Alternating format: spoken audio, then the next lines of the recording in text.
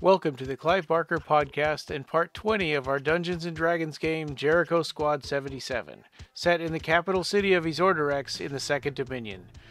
Squad 77 has a little downtime and then faces accusations of murder as they're sent to Jericho's London headquarters. Welcome, everybody. This is episode 20 of the Jericho Squad 77, and we're not going to do a recap of last time because a lot of this episode is going to be recap. After the destruction of Midian, after the unraveling of the fugue, after the fall of the Unbeheld and the reconciliation of the 5 dominions, the Jericho organization has expanded and spread itself thin, guarding the breaches and investigating anything that comes through. This Dungeons and Dragons game is the story of one of those teams. Let's begin.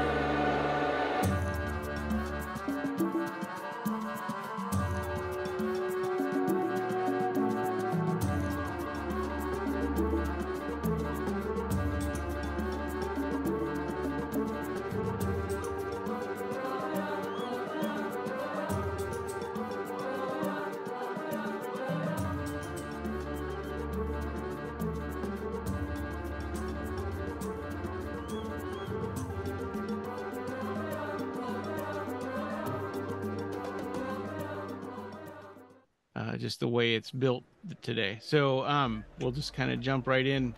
When you got back, you're back home and you were able to take a long rest, so everybody can click that if you haven't done it already. Yeah. In the morning over waffles, Bentley kind of lets you know, hey, you guys have a few days, but London headquarters wants to see all of us. Okay. They're going to send somebody over to watch our transport, and we're all going over there. I understand. Yeah, so what are we doing there?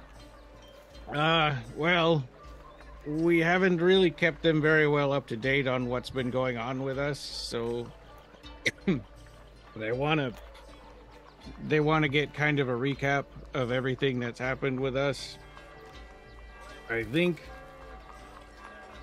I might be in trouble. I don't know. I don't know if I've been a very good leader.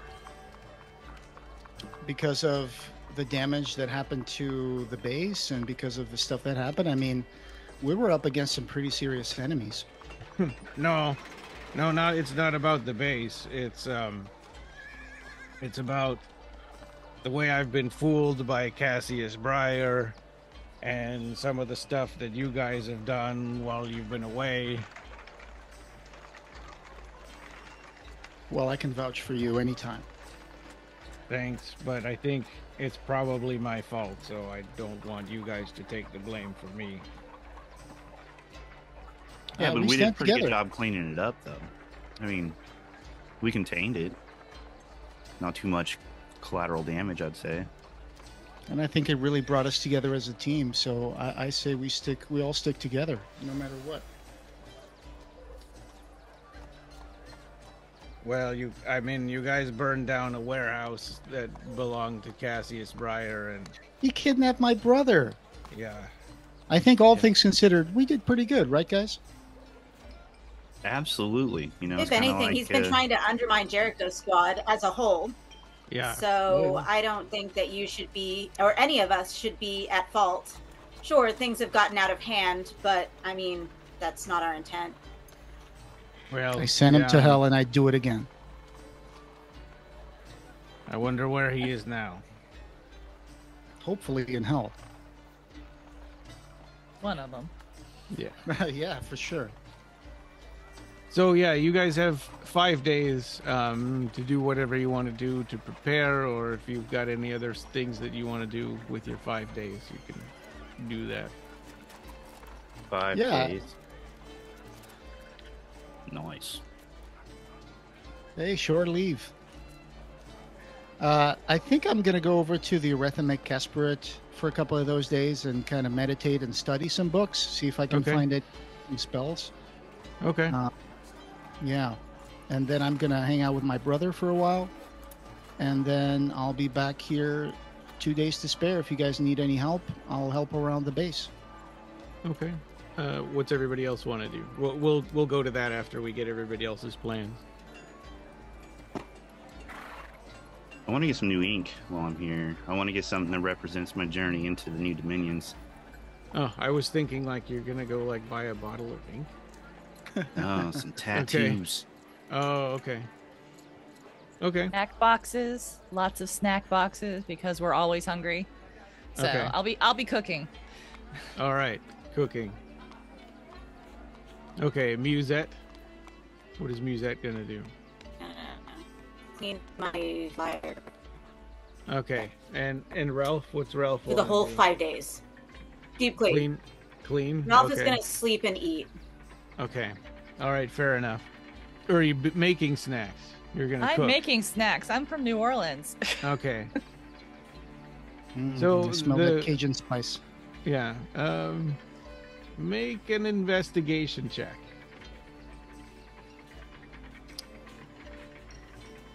Who are you asking that to, Lori? Yes. Yeah, for Zoe. She's investigating the kitchen. Oh, I only got a 4. Oh, okay. So unfortunately, it seems like it's been a long time since anybody's gone to the store or bought anything. So you might need to. There might need to be some shopping done. You could send Bustle and Pancake to go shopping. You don't have to do it yourself. Is that a good idea? They've been doing it for a while now. Okay, go shopping. Yeah. Yeah. You can even give them a list of things. Yeah. Well, honestly, Okay. we just need some stuff for like jerky, because jerky lasts a long time and doesn't need to be refrigerated. Okay. We have muscle and pancake for jerky. Yeah, right. Oh wow. Sorry, culinary joke there. Yeah. Emphasis on the kill. Ralph is in favor of that idea. Yeah. Oh, yeah, he would. Okay. He starts sniffing around Bustle and Pancake. Okay. And so, Richard, you're going out into the city to into Yzordderrex to look for a tattoo shop. I'm trying to find something that might be able to give me, like I said, a representation of my journey here, because I've never actually crossed over into any of the other dominions until now. Okay. So, Yeah. And at so the same time, I also want to resupply anything that I might be lacking, as far as cigarettes, dental picks, anything that's gonna be a fixation for like up here. So Okay. I also want to just see the sights. Want to see Yzordderrexian life and culture and cuisine. I just want to spend like a kind of like a little, like he said, shore leave. Okay. All right. Well, yeah. Make an investigation check also. It's because you're kind of asking around and looking around. Oh, that's pretty good. Yeah. With a 19, even though it seems like that some things are written in English and some things aren't, but you're kind of able to use context clues to figure out your way around. And Yzordderrex is huge, and it seems like it's built in sort of stair steps. And I'll put the map up here with the remains of sort of the former government being up near the top. There we go. So you are in the We're just seeing a black screen. Oh, there it is. you're in the upper area there. See the 7 wonders of the Imagica? That's your storefront of your base there. In the right next to the bureaucratic Casperate.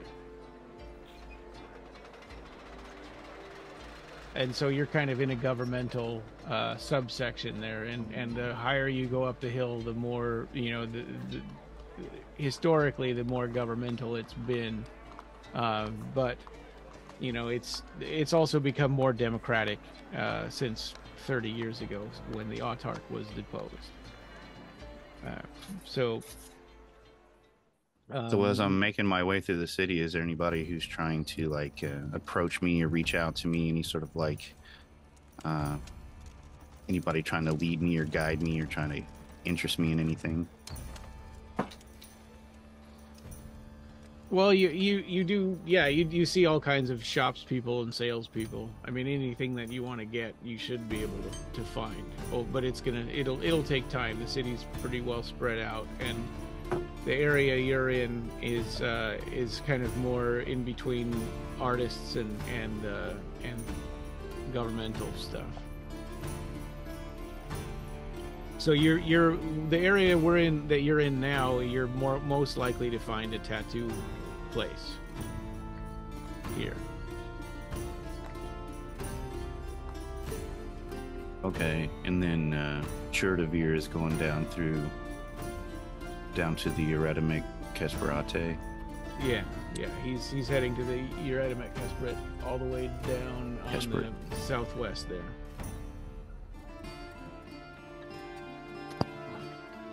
I got my library there. Yeah.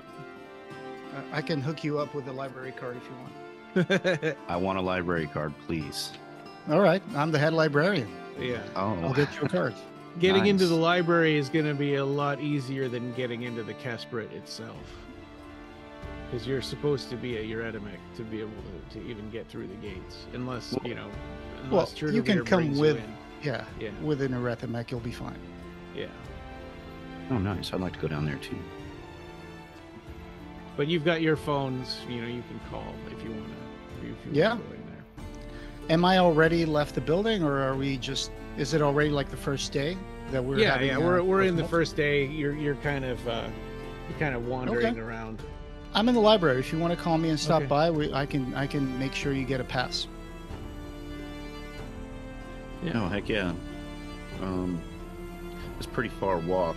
I think for this first day, I kind of want to just stick around where I know I can get back. But I definitely want to start kind of spiraling around towards the center of this little locale, looking for anything that, like you said, that might look like tattoo, body art, body modification, anything like that. I'm trying to find some people that are in those areas. So, like you said, I'm in that zone up there in the north. Maybe try to find one that's enchanted. Absolutely. I know I'm in a magical place, so hopefully I could get something that has some magical qualities. It would be nice if I could try to find a spell, like if you just got some kind of regular tattoo, if I was able to enchant it to do something. That's something to think about too later on. I want something that I can use my tattoos to attack with. Or defend with. Well, and you've got one now that gives you defense, right? I think it increases your armor class. But I think it uses up one of your attune. Yeah, it uses up one of your 3 attunement slots. Mm-hmm. So if you had another tattoo like that, it would take the place of a magic item or something that would also be an attunement slot. But yeah, you get through 4 or 5 tattoo parlors before you find one that's kind of in more of a dingy backroom area. And there's an older woman there that comes out of a beaded curtain and says, "Yeah, what do you want?" Basically, I'm startled a little bit by her bluntness, and I'm like, "Oh, excuse me, my apologies. Is this a tattoo parlor?" I ask her. She looks at you and is your magic tattoo visible? Got a lot of tattoos, so I mean, I don't think my magic one is. I want to just assume it's on my back. Okay. She looks at your other tattoos and she says, "You're not from here, are you?" I'm from a lot of places, but definitely not from here.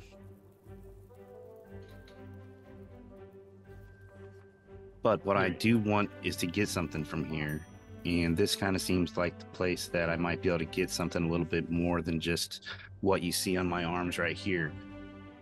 You know, is there anything unique you might be able to offer? She looks up. She looks at your. Can I see? And she wants to look at your tattoos.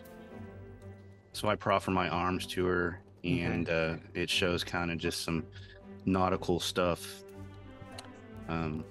Military kind of themed. I just have like a bunch of, like, as you can see, I got some tribal tattoos on my arms and stuff. Nothing that really means anything, but the tattoo from my back kind of slips over onto my shoulder a little bit. So maybe she can see a little bit of that coming through. So she looks at the ones on your arms first, and she says, "Who is your tattoo artist for these? This is fairly basic, but it's not an artist I recognize." Oh, it's just somebody from back home. Nobody special. Wait, what's this? And she points at the one on your shoulder. Oh, this little guy right here?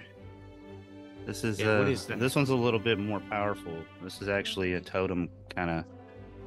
It's got some magical qualities. It's a barrier tattoo. I can kind of see that. So I just take my shirt off. Since I'm not kind of rocking whatever vests that I would normally be wearing, I just have like my regular vestments on. So I just take my shirt off and expose my upper back and let her see the tattoo that I have. I'm all ripped and stuff. He says, "This is impressive." My back or the tattoo? The tattoo. I've never seen anything like this before, and no one else in Yzordderrex does this kind of work. And I know I didn't do it, so who did this?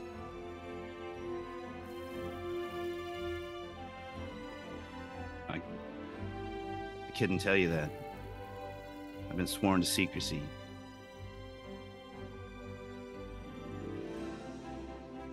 And in memory failure. I understand. Well, just so you know, I would forget also, but I'm just professional curiosity. From somebody in the Fifth Dominion, somebody who's pretty powerful that, you know. I suspected you were from the Fifth Dominion. Yes, ma'am. Is there any way you could put a tattoo on me that holds power? Maybe not like the one I have here, but just in the same fashion that this tattoo holds power. I think I have something in mind, but it's expensive. I have one here that can absorb injuries of a specific type. So, let's say someone attacks you with acid or cold, fire, or force damage, or lightning, or necrotic, or poison, or psychic damage that hurts your brain, or radiant, or thunder. But you'd have to pick one. The type of damage you pick will choose the color of the tattoo.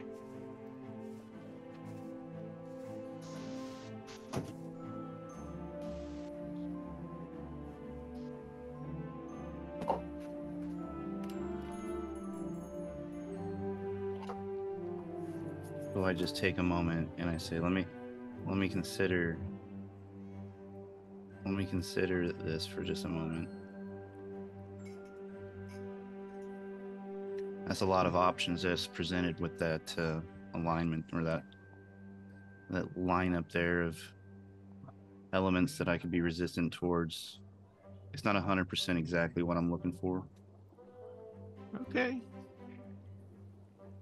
Yeah, and for simplicity's sake, right. We use when somebody says 30,000, they're Yzordderrexian coins. But it's kind of a 1-to-1 ratio for U.S. dollars and Great Britain pounds, because I don't want to do conversion. You know what, miss? I'm here for the next couple days. What I want to do, is I want to take in some of the nightlife and take in some of the culture around here before I make any commitments. But I definitely am interested in this.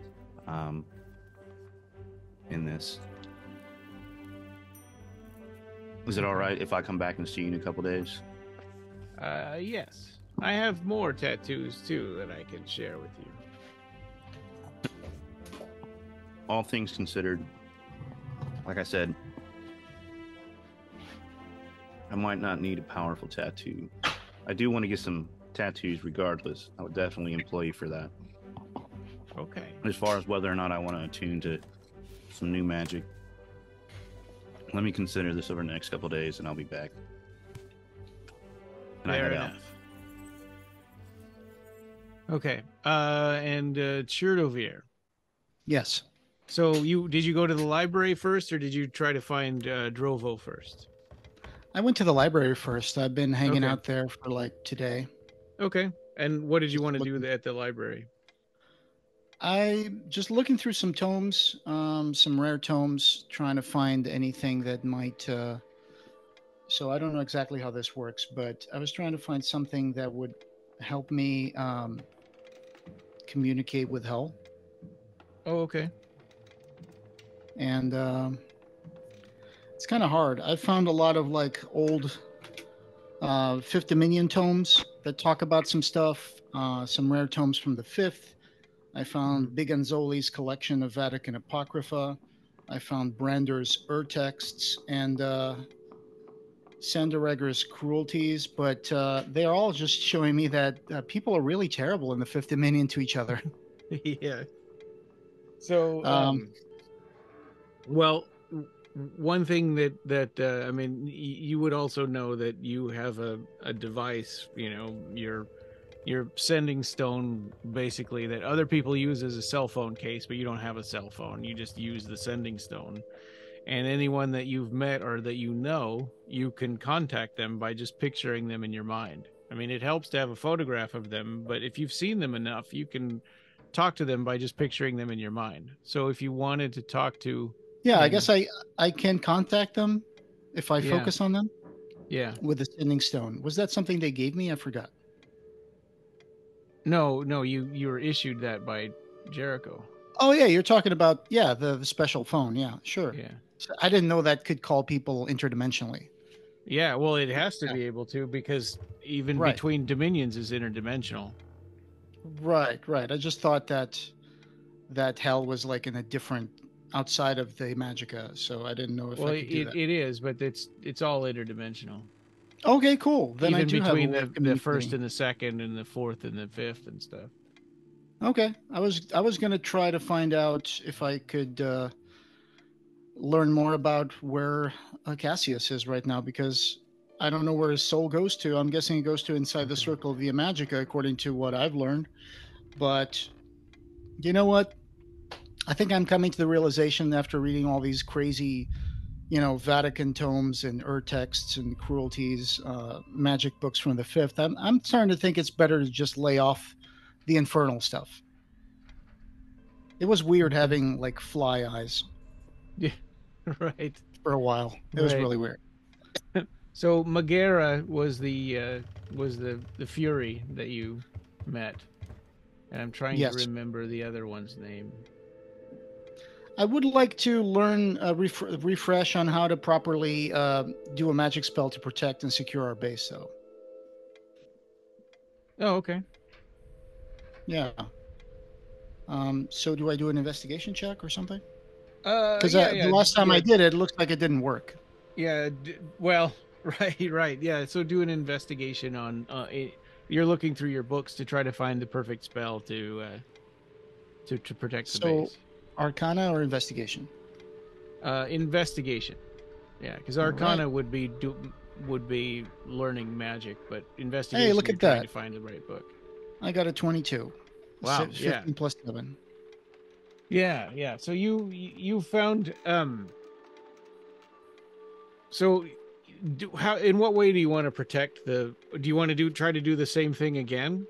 Yes, or I want something different. Put a spell that lets anybody that's authorized to go in and out of the house or open the door, but people who are not, supposed to be in there, they can't go through the door. Okay. It'll be like steel to them.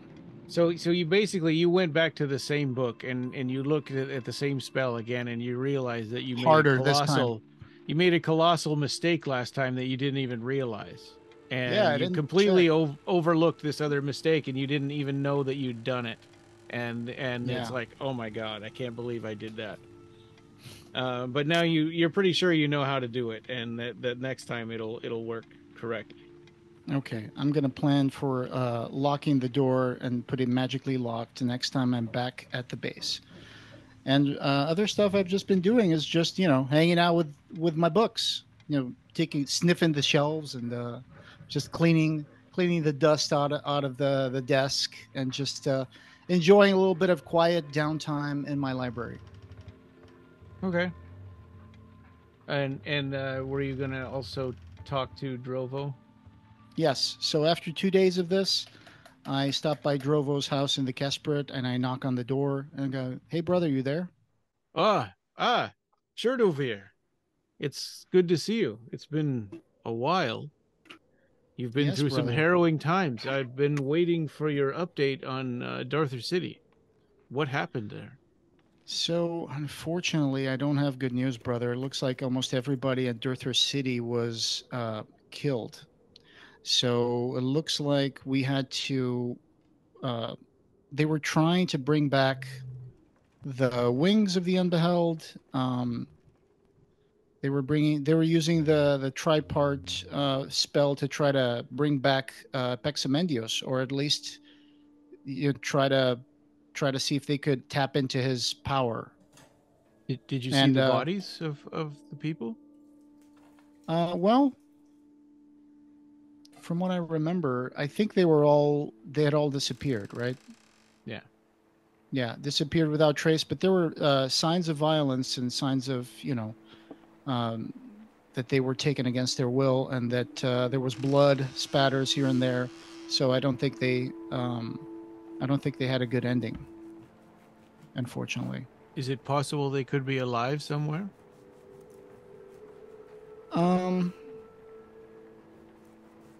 We could go back and investigate. I mean, it seemed pretty definitive. It seemed like, So Ryan, just so I remember, didn't we see like signs that they had died? Or was it you saw signs of struggle and overturned furniture and some blood and stuff, but you didn't see any bodies. Yeah, but so you know how it is. We had to fight a giant Nullianak, and you know what Nullianaks do to people. They kind of vaporize them. So, I mean, it is possible if we go back to Darther City and try to investigate further and see if we have missed any hints. But from what I could tell, I think that they might have been used as fodder in whatever ritual they were doing there. At least Cassius Breyer is dead. He is? Yes. Well, he was already dead. Well, he had been transported to... I've just been reading about this in my tower. He had been transported into a fifth dominion spiritual dimension called Hell, which you know about, the strange deals that I had to get into to protect myself. I know you disapproved of it, but he was not completely defeated. He was able to come back, and he actually overtook a actual squad from Jericho. And under false identity, he was trying to work his plans by abusing the trust of some Jericho squad. So actually, Jericho Squad 78. And unfortunately, some of them died. And we had to expose him, and then we were able to defeat him. Who did he take over? So he took over. It was this. He disguised himself. He used a very nasty spell where he could put someone else's skin on, and he did that. He disguised himself as an Erethamek. It was Oskalok. Oskalok, yeah. He murdered Oskalok, and he took his skin. That's terrible news. It is, yeah. I know Not that, that I liked. We didn't really get along with Oskalok, but it's always bad news when one of ours is murdered because there are so few. That's true. That's another horrible act of death and destruction that Cassius Breyer is responsible for, and finally we brought him to justice. At least that's a little comfort. How are you doing, brother? Well, this is bad news for me. You know that my office was meant to be in Darther City. As the representative of the First Dominion, that's where I was supposed to set up. Because you can't have an office in the First Dominion, so that's where I was going to be. And now it's, well, if there's no people there, and it's dangerous, I don't know what I can do. I'll just... And to be honest, I was called to this meeting in London in a few days to be updated with the rest of the Reconciled Council you were going to report on what happened in Darther City, but I'm glad that you told me now. Yes, unfortunately, it seems like it had great loss of life, but we were able to stop their ritual, so we don't have to worry about them bringing in any echoes of Apexamendios back into the Imagica. The dead god will remain dead. But, so Drovo, unfortunately, we have defeated the hand of the Unbeheld, the wings of Apexamendios, but we still haven't come to the heart of the Aboriginal. So we spoke with a magic entity, and they warned us that if those three things came together, that we would be in very serious trouble. And I think we should do our best to find out who is the heart of the Aboriginal.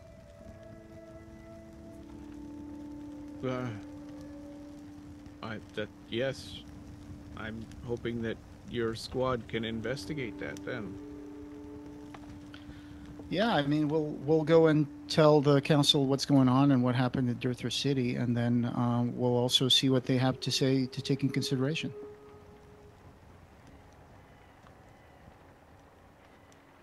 Well, so where would the heart be? That's a good question. I think we'll have to go back to Darther City to try to investigate what's going on. I don't know. We'll have to talk to the council and see if they have any insight on who the heart of an Aboriginal could be. I mean, aren't they relying on you to find that out? Well, I guess they're relying on Jericho. Yeah, they were in fact trying to recruit me because I had the Boston Bowl, and then they got you instead with the Boston Bowl. So, couldn't you use that to find your answer? That's a good idea. We used the Boston Bowl last time to see what was coming our way with the Squad 78 that said they were going to take over from us. So we looked into that, and that's when we realized that something was wrong. That some of the members were not who they seemed to be. There were some crazy events going on. Like, we remember, you remember the Seagull that we used to have, Jonathan Seagull? Sort of. He's unaccounted for. I don't know what happened with him. And then we got a new person. We got a new member, Richard. He's been very useful. He's a weapons expert, and he's been helping us a lot. So, yeah, I guess we'll have to rejoin and regroup and talk about what's the next step we can do to find the heart of the Aboriginal.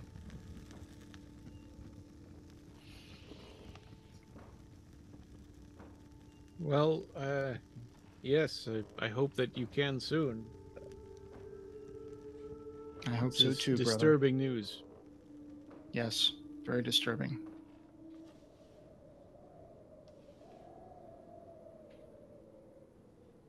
So we'll see you in London? Yes, I'll be there with the rest of the council. That's good to know. From what I understand, there's a part in the beginning that I won't be privy to. Okay. There's What do you mean? classified Jericho business at the beginning so we have to kind of wait outside the door. Oh, and like then, for your own protection? Yeah, and then we come in and we talk about reconciled business.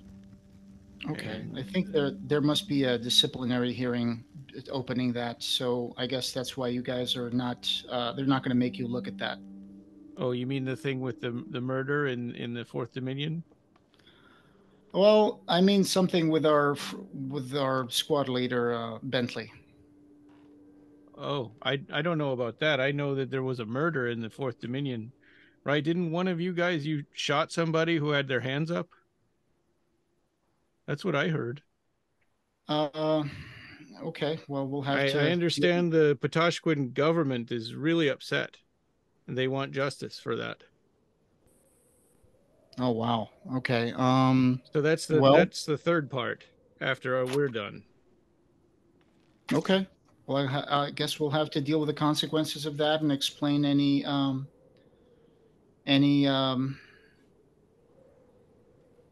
attenuating circumstances. I mean, I'm your brother. We don't do anything without a good reason.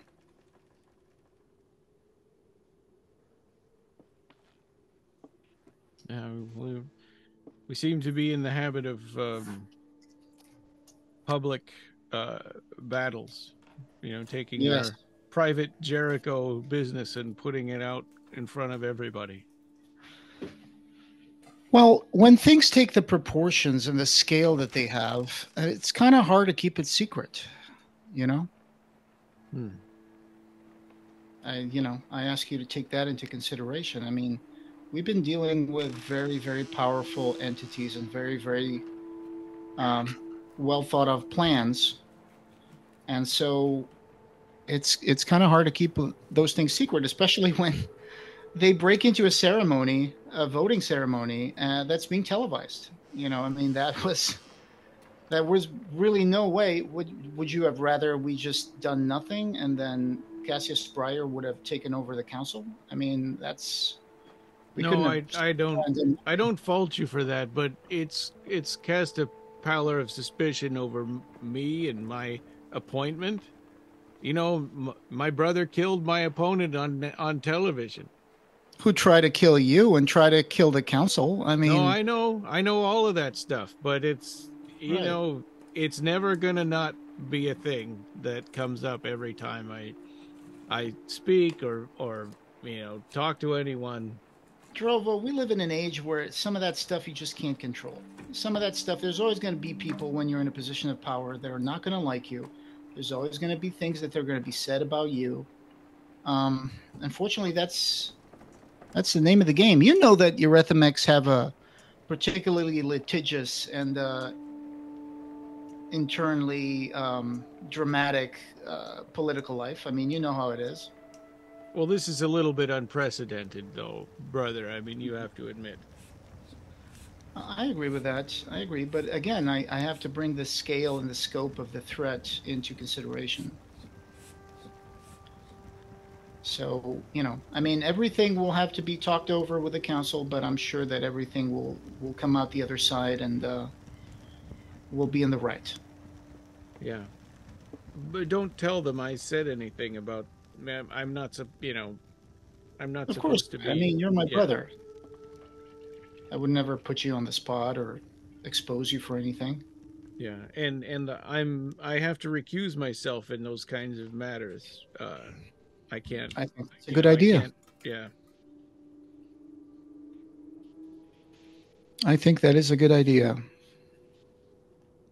And I we were this close to me being in your place. They were trying to recruit me, and that is true. That is true. Put me on one path and you on another. Yeah, that's just the way it is. I think you would have had some issues juggling your Jericho position with your current position as representative of the first. Oh, I think it would have been impossible. Yeah. So in that actually it kind of worked out a bit that way. I think you will do a lot more good for the Imagica by helping keep it safe and keep it under control in a democratic. I hope so. I know you will. You're my brother, and I trust you implicitly.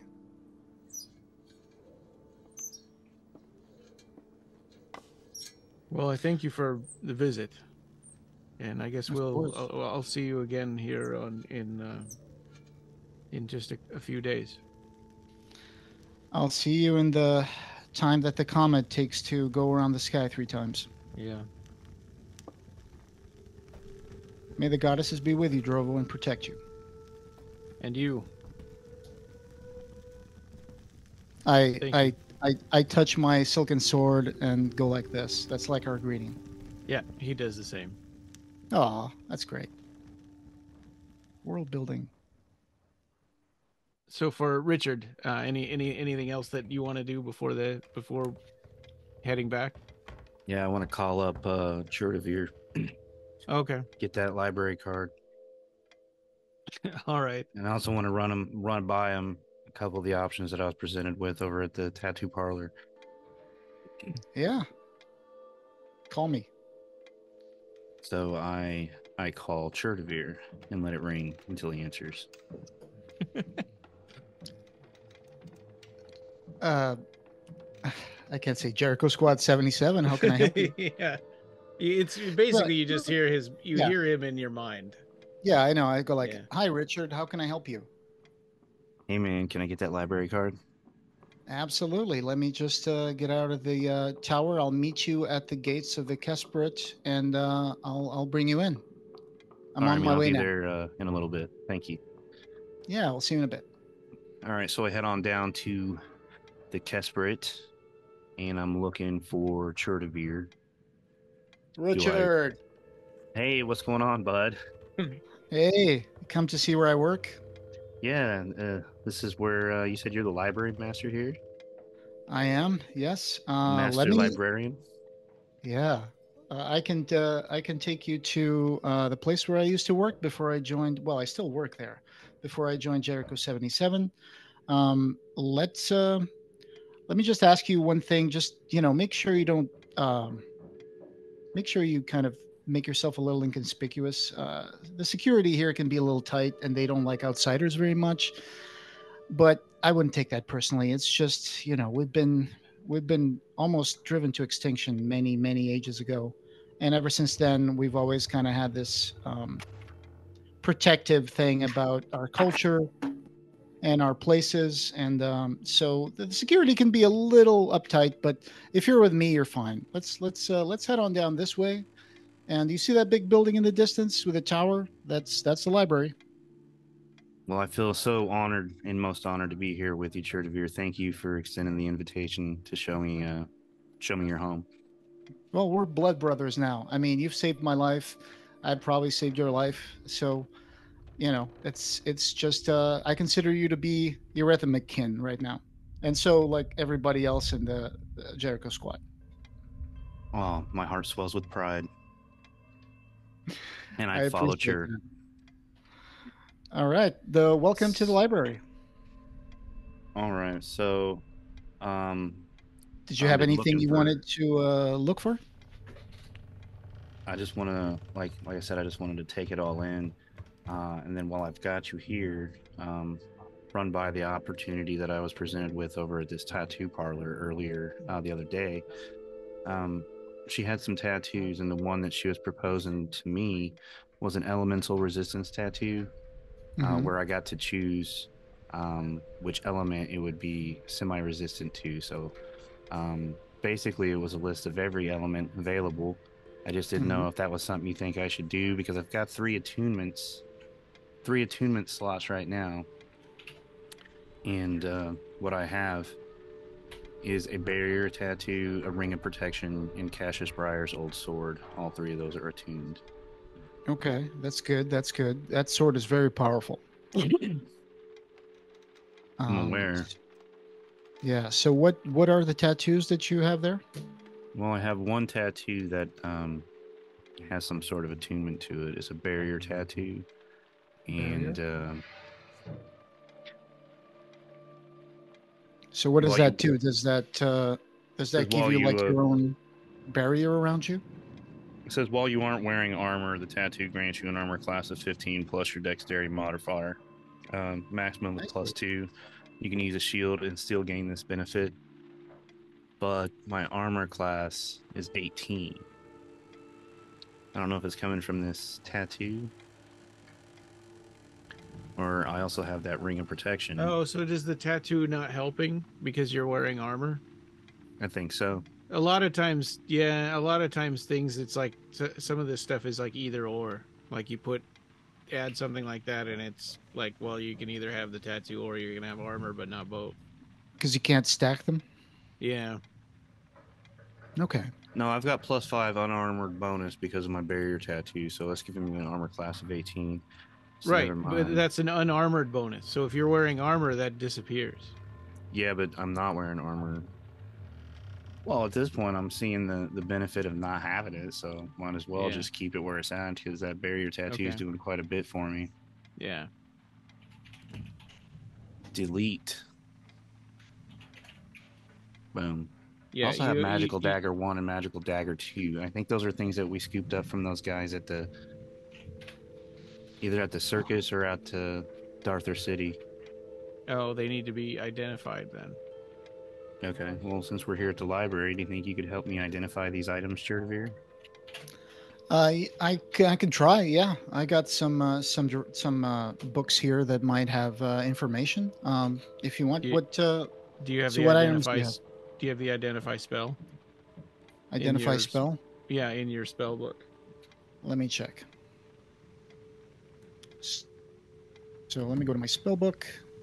Sorry, I'm working with a Chromebook today, so it's a little harder to juggle all the windows in a small Chromebook. Spells. Okay, so looking at it, is that a spell itself? Identify spell? Yep. I do not, in fact, have identify spell. So where did these magic daggers come from? I think it came from when we killed or knocked out the big hulking beast that was there at Darther City. I also left my handcuffs on them. Oh. Whoever we left handcuffed, we ended up from the looting all those guys. Okay. Wow, that was you guys waited a long time to identify those things. I just was looking at my inventory. I didn't realize it scrolls down. Chur, are you gonna copy that spell into your spell book? Which one? The identify spell? Yeah. Well, can I just do that? It'll take a long time. That process will take a long time. It'll take hours. Okay, there we go.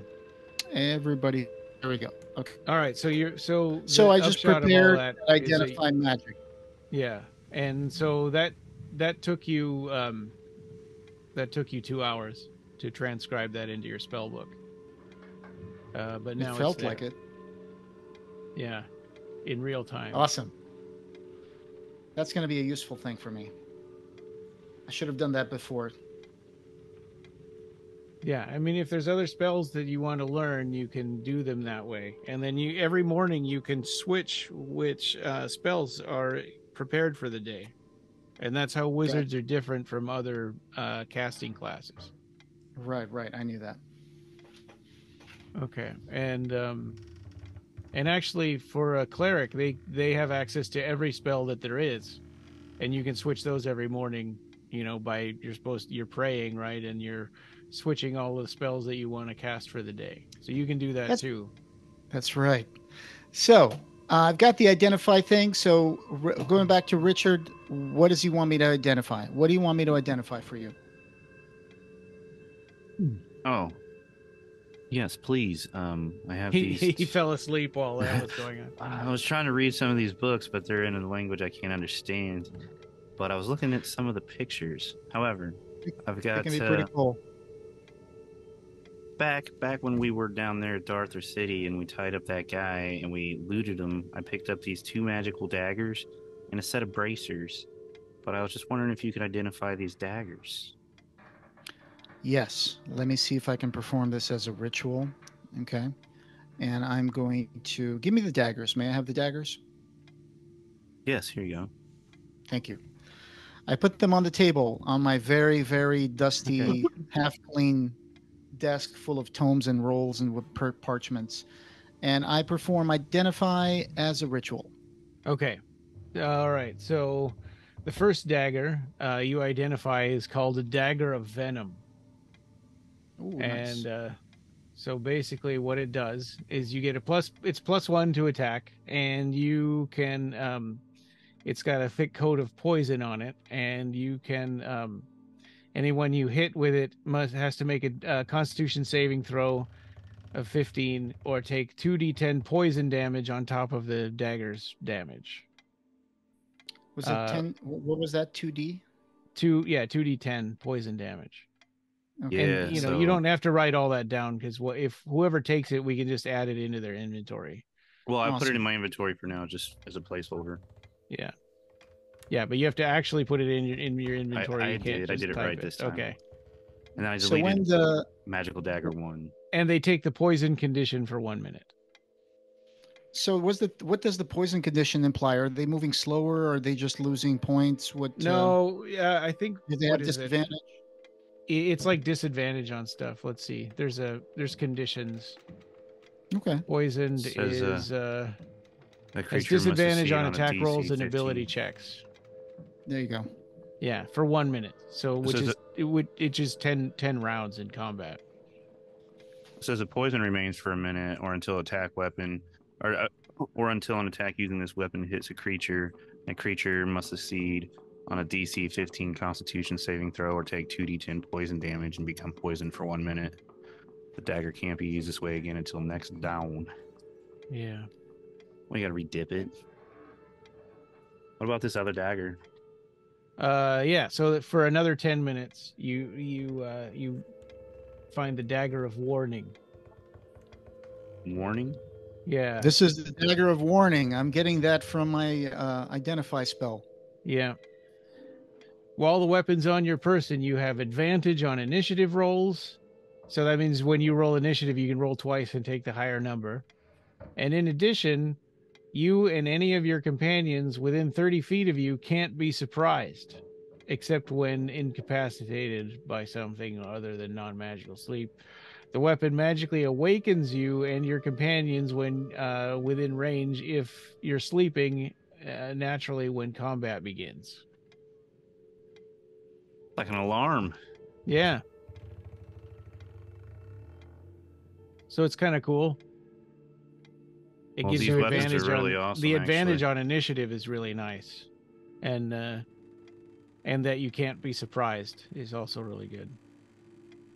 Using it as a weapon in combat is not so great, but just having it on you is really good. So Richard, this is the dagger of poison. This is the dagger of warning. Can I get you something to drink? Wow, these are really nice finds. We should share this with the rest of Jericho Squad. See if anybody can make some use out of them. But after we went ahead and broke down my entire build, I appreciate the input. I think I'm going to pass on one of them tattoos this time around because I'm actually getting quite the benefit from the barrier tattoo as a wondrous item. Sure. But yeah, man. Appreciate you doing all that for me and showing me around. I'm gonna head back over to town. Spend my last few days trying to just live it up, have a good time. If you're more than welcome to join me if you want to show me around, show me any of the good spots in town. Sure. Yeah, I'll just warn you to stay away from the bars that sell crunchy, because that's not a good thing for you to smoke. It can make you very sick.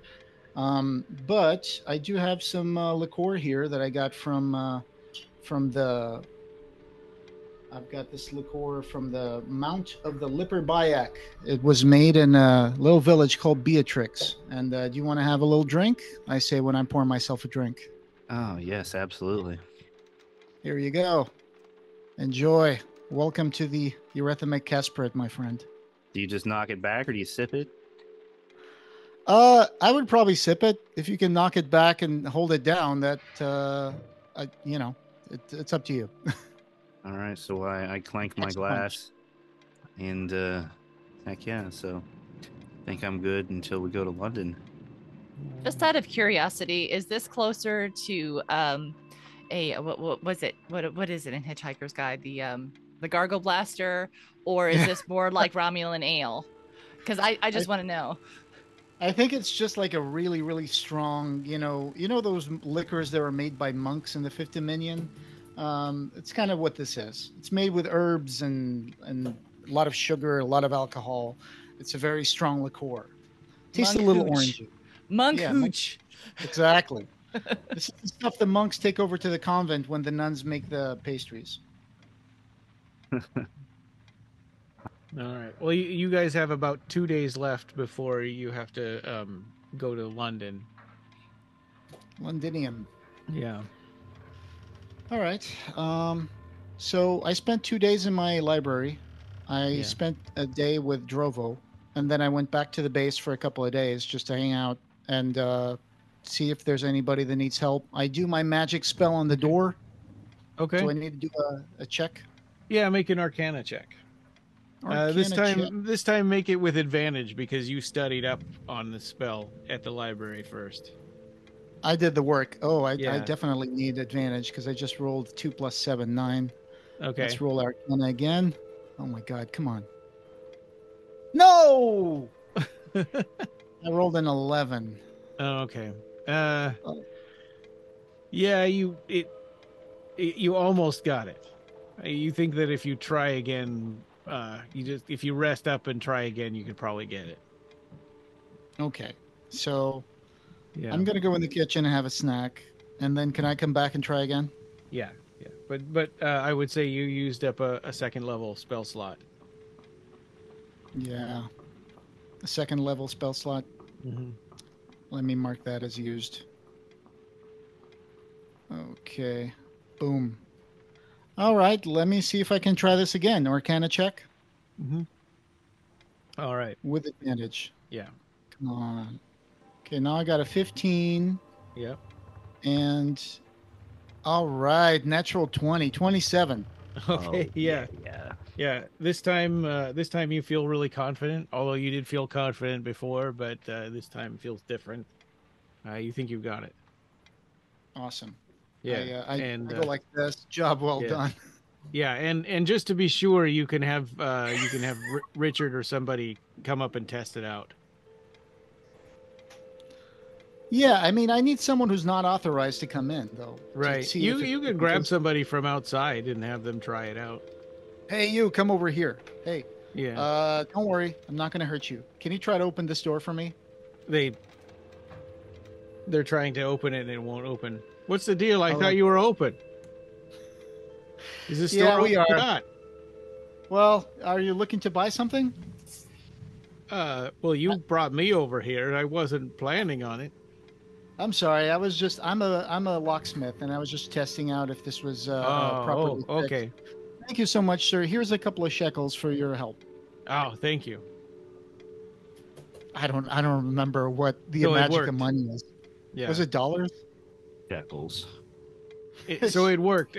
So I would just let Bentley and Bustle and Pancake know that during business hours they should probably prop the door open or something so people can get in.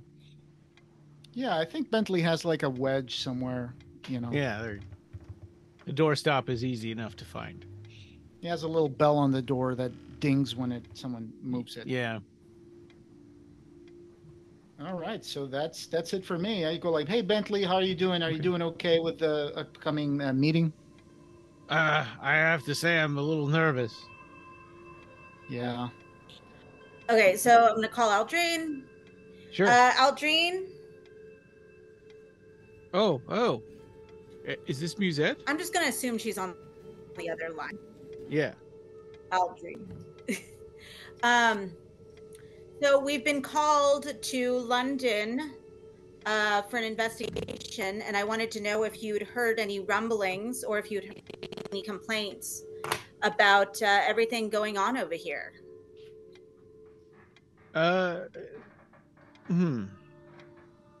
Well, you won't. This is between us, right? You won't keep. You'll keep my name out of this.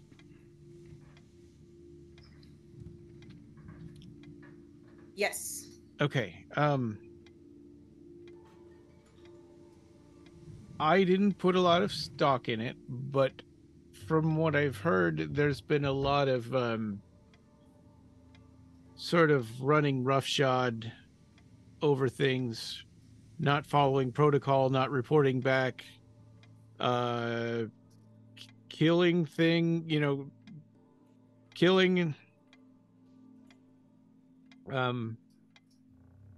innocent people. Were they though? Never mind. Wow. Okay, that's a lot of allegations. I can see why we were called in. I mean, are these rumors rampant? Like, if you go out, to like the shops or whatever. I mean, is it something that a lot of people are talking about? Just whispers inside of management, Okay. I can't imagine. I keep saying, I say, Musette wouldn't do that. I mean, I can't imagine. Do we know if any of these people have connections with the Aboriginal children?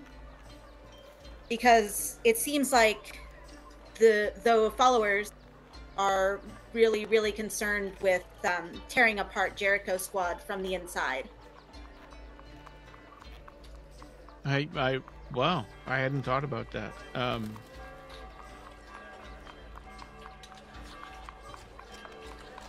Wasn't it the Aboriginal children that... Weren't they the ones who wrecked Squad 32, right? They were the ones who assassinated members of Squad 32, and they ended up merging with you guys.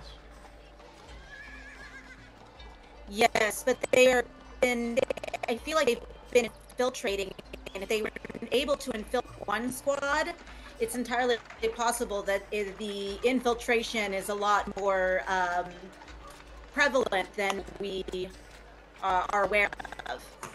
Hmm.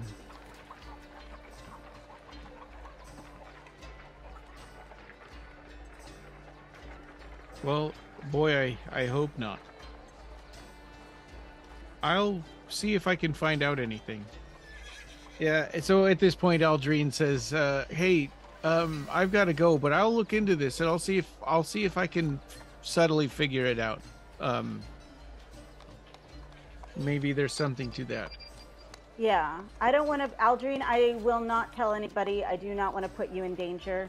I'm just concerned that maybe some of these rumors the fires are being fanned by the people behind the, wow, my brain just blanked. The Aboriginal children. Children of the Aboriginal children, yeah. So would it be possible for you to maybe kind of listen out for any Aboriginal children talking points? Because if they were able to infiltrate that other squad so easily, I imagine they were able to infiltrate various squads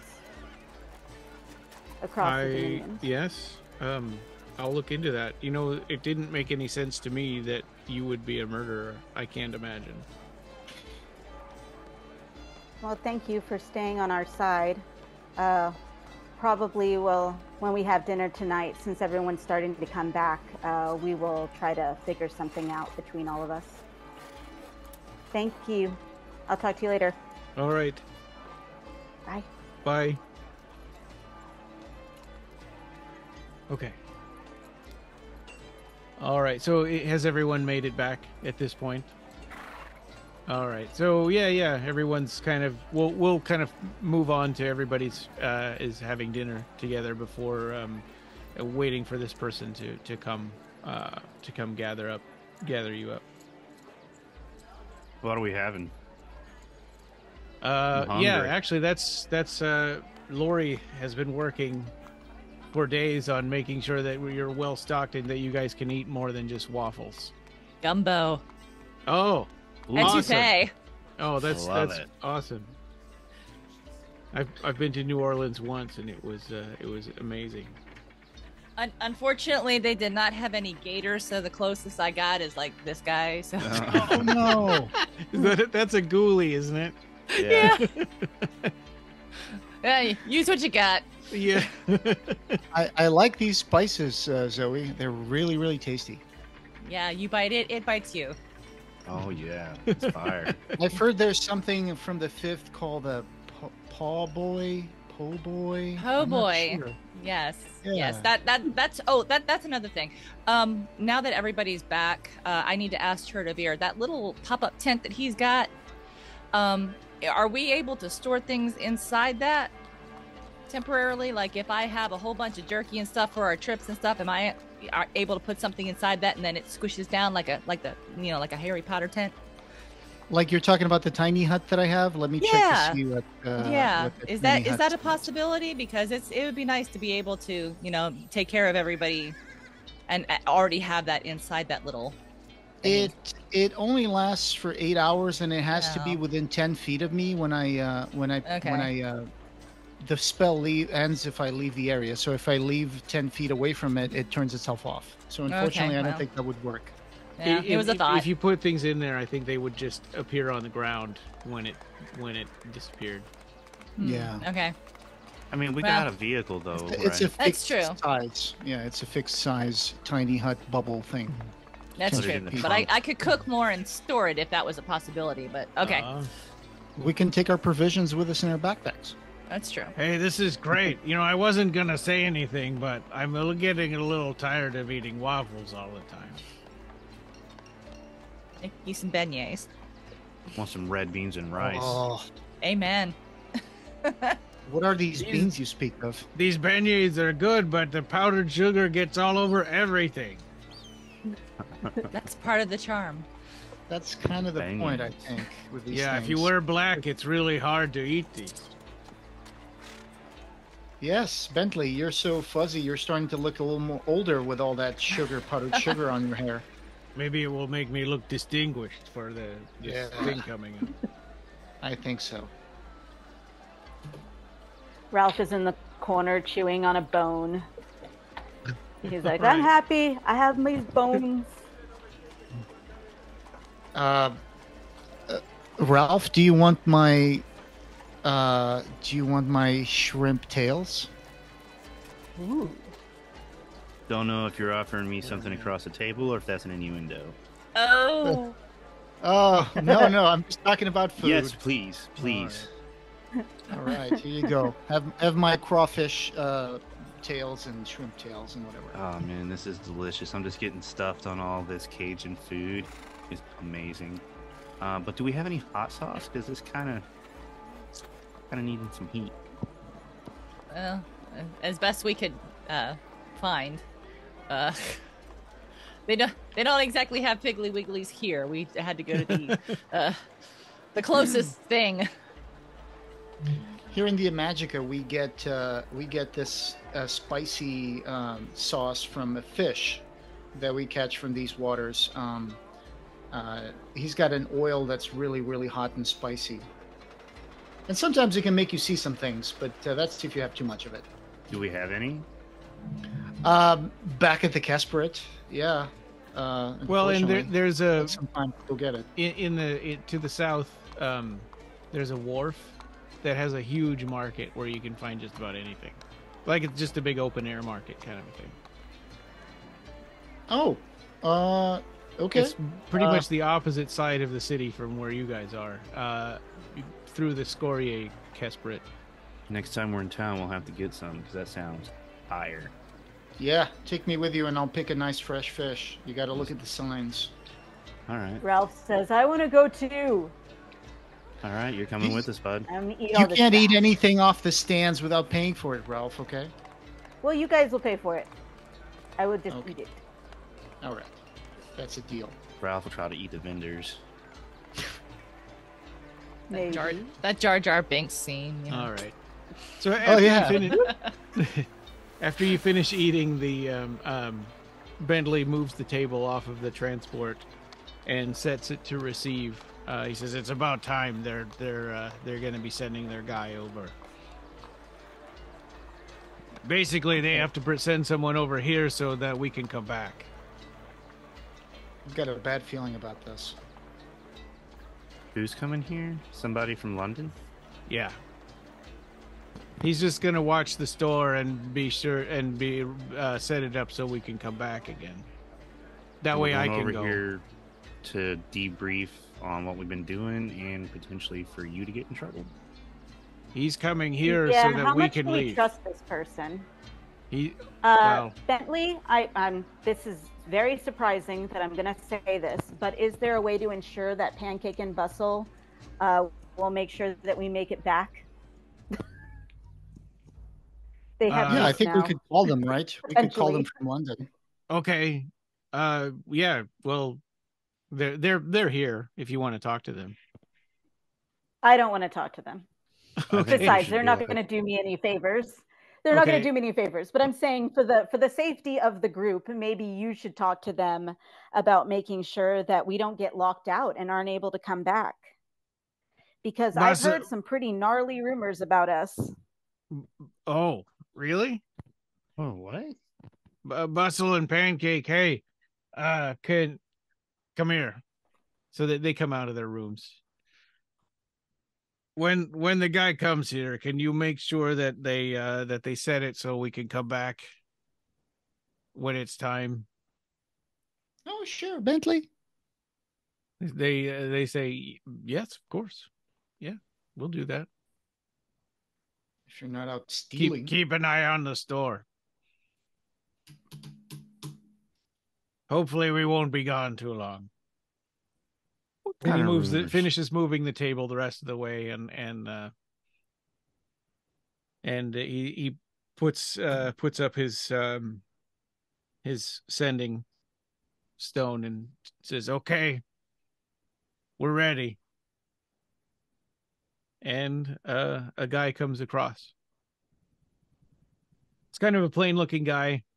He's wearing gray sort of fatigues.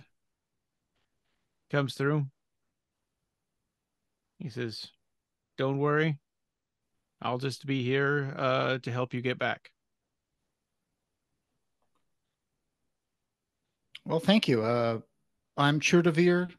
That's Lori, Musette, Ralph, Richard, and of course Bentley. But you can call me Zoe. I'm Ronaldo. Ronaldo, well met. What does he look like, Ronaldo? He's got brown hair, tannish skin. Cool. Average, like. Does he speak with a British accent? 10. No, he's actually American. Is he taller than me? How tall are you again? Does it say on my sheet? If you wrote it in there, it does. Well, we'll just assume that he's kind of short. He's 5'9". Oh, okay. He's really close. It's you'd have to stand back to back to know for sure. Stand butt to butt. Yeah. And it also depends on how big your boots are and stuff. Yeah, I like to wear real tall boots. Yeah. Platform boots, elevator shoes. Yeah. No, I meant booties because he had just said butts. Oh, yeah. Hold on to your butts.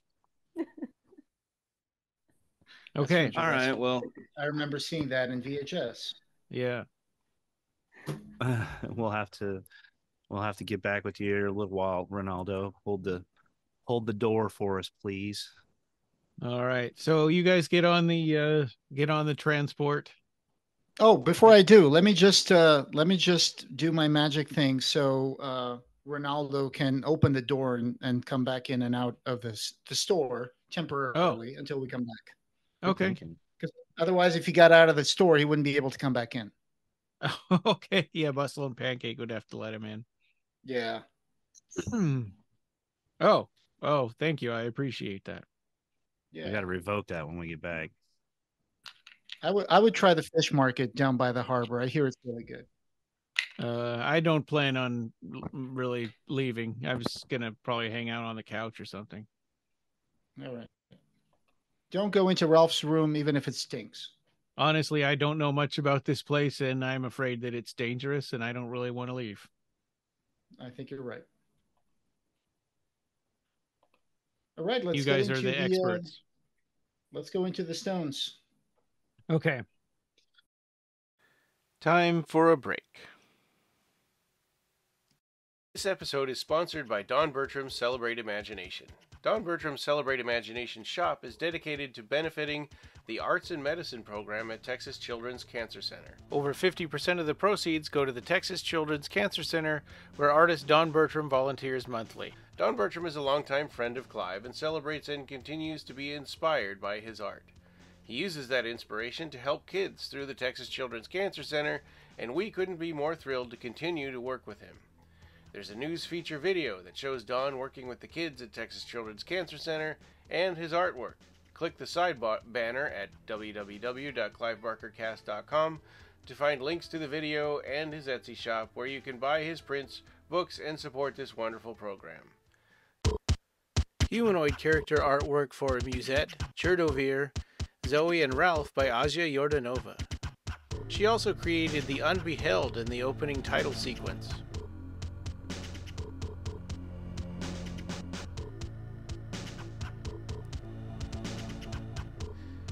Jonathan Livingston Seagull artwork by Shayla Sackinger of Bird Ninja Art. Map of the Reconciled Dominions and Yzordderrex by Marco Staines at Mark Stain Art. Jericho Squad intro composition Cradle of Jersemet provided by friend of the show Ben Warren.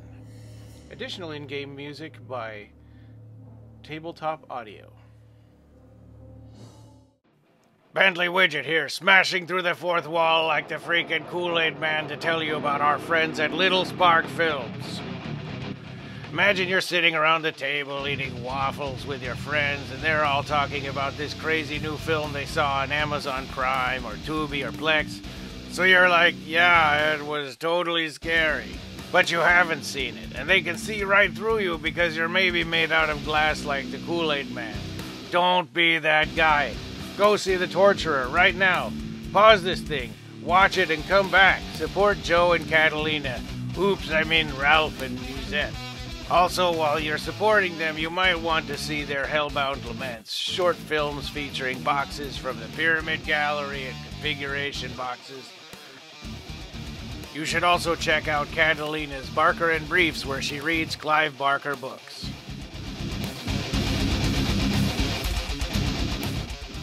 Eureka! Have you ever wanted to visit Fairbanks, Alaska? Catch the Northern Lights, visit Denali National Park, Chena Hot Springs, or any of Alaska's other scenic destinations? Come stay in our Eureka AirB&B. Use the code BarkerCast and we'll take 10% off your stay. Make sure there are cool Clive Barker decorations, books, and movies. Maybe you can even join us as we record an episode.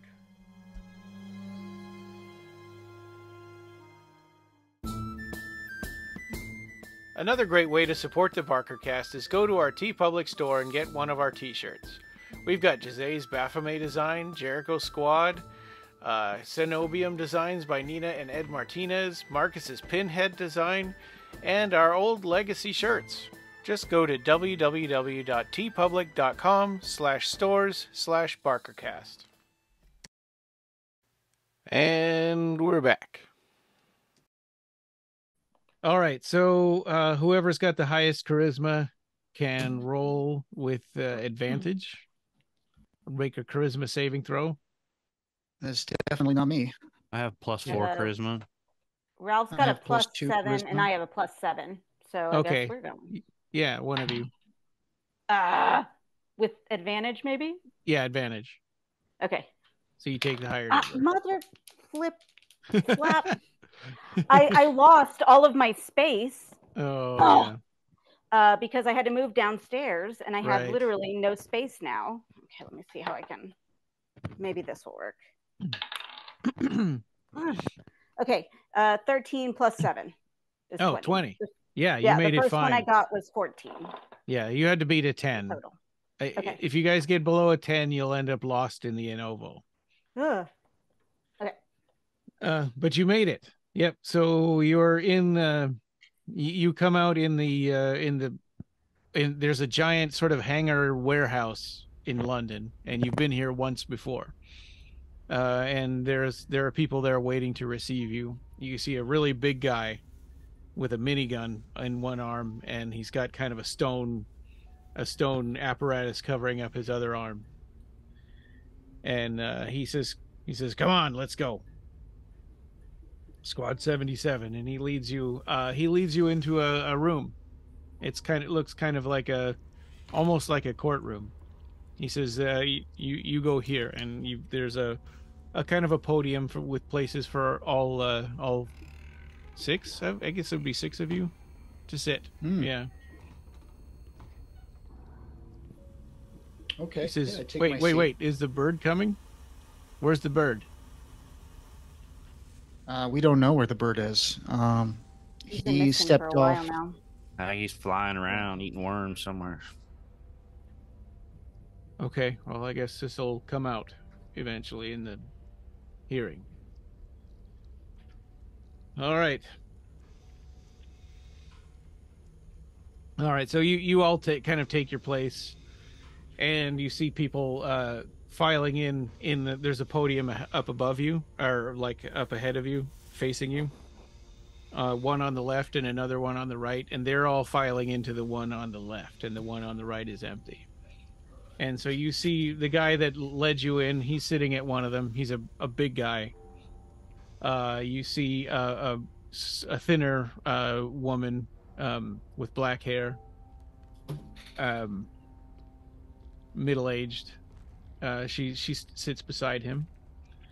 And then you see you see Riley Masters. You recognize her from she was an investigator before. You've met her before. Oh, Tressa. Hold up, this cat's hacking a hairball. Tressa Young is also sitting there at the podium. Oh God! I think to myself, I can't believe Tressa's here. She's going to bring up that whole stupid thing about us wanting to use her dead companions as like bait. The woman that you don't recognize with the black hair, she's thin. She says, "Hello, my name is Billy Church. I'm one of the original members of Jericho in the first squad. Thanks for coming. And I know it feels like you've been on the move constantly, and you've probably felt like checking in with us is a low priority. I know I've been there. But now we're here, and we need to know what's going on. Let's start from the beginning of this iteration of Squad 77. And I'm sorry, Bentley, but we also want to start with the downfall of the previous Squad 77. The beginning, and she says, "Okay, so Bentley, when you and Cassius Breyer went in there, into the false hell in Tunisia, something happened there. So somehow you guys sabotaged the portal that led to the Gulfs, that led to the deaths of Squad 9 and Squad 3. And I need to know, Bentley, what was your part in that? Bentley kind of clears his throat and looks around a little bit, and he says, I'm sorry I didn't know what Cassius was up to. That day, he told me to wait outside. And I waited outside. I waited for him while he went in there. He fought whatever things were in there. He messed with the portal. He said he shut it down. I think we found out that he made it so it only worked one way. So the devils could come in, but they couldn't get back out again.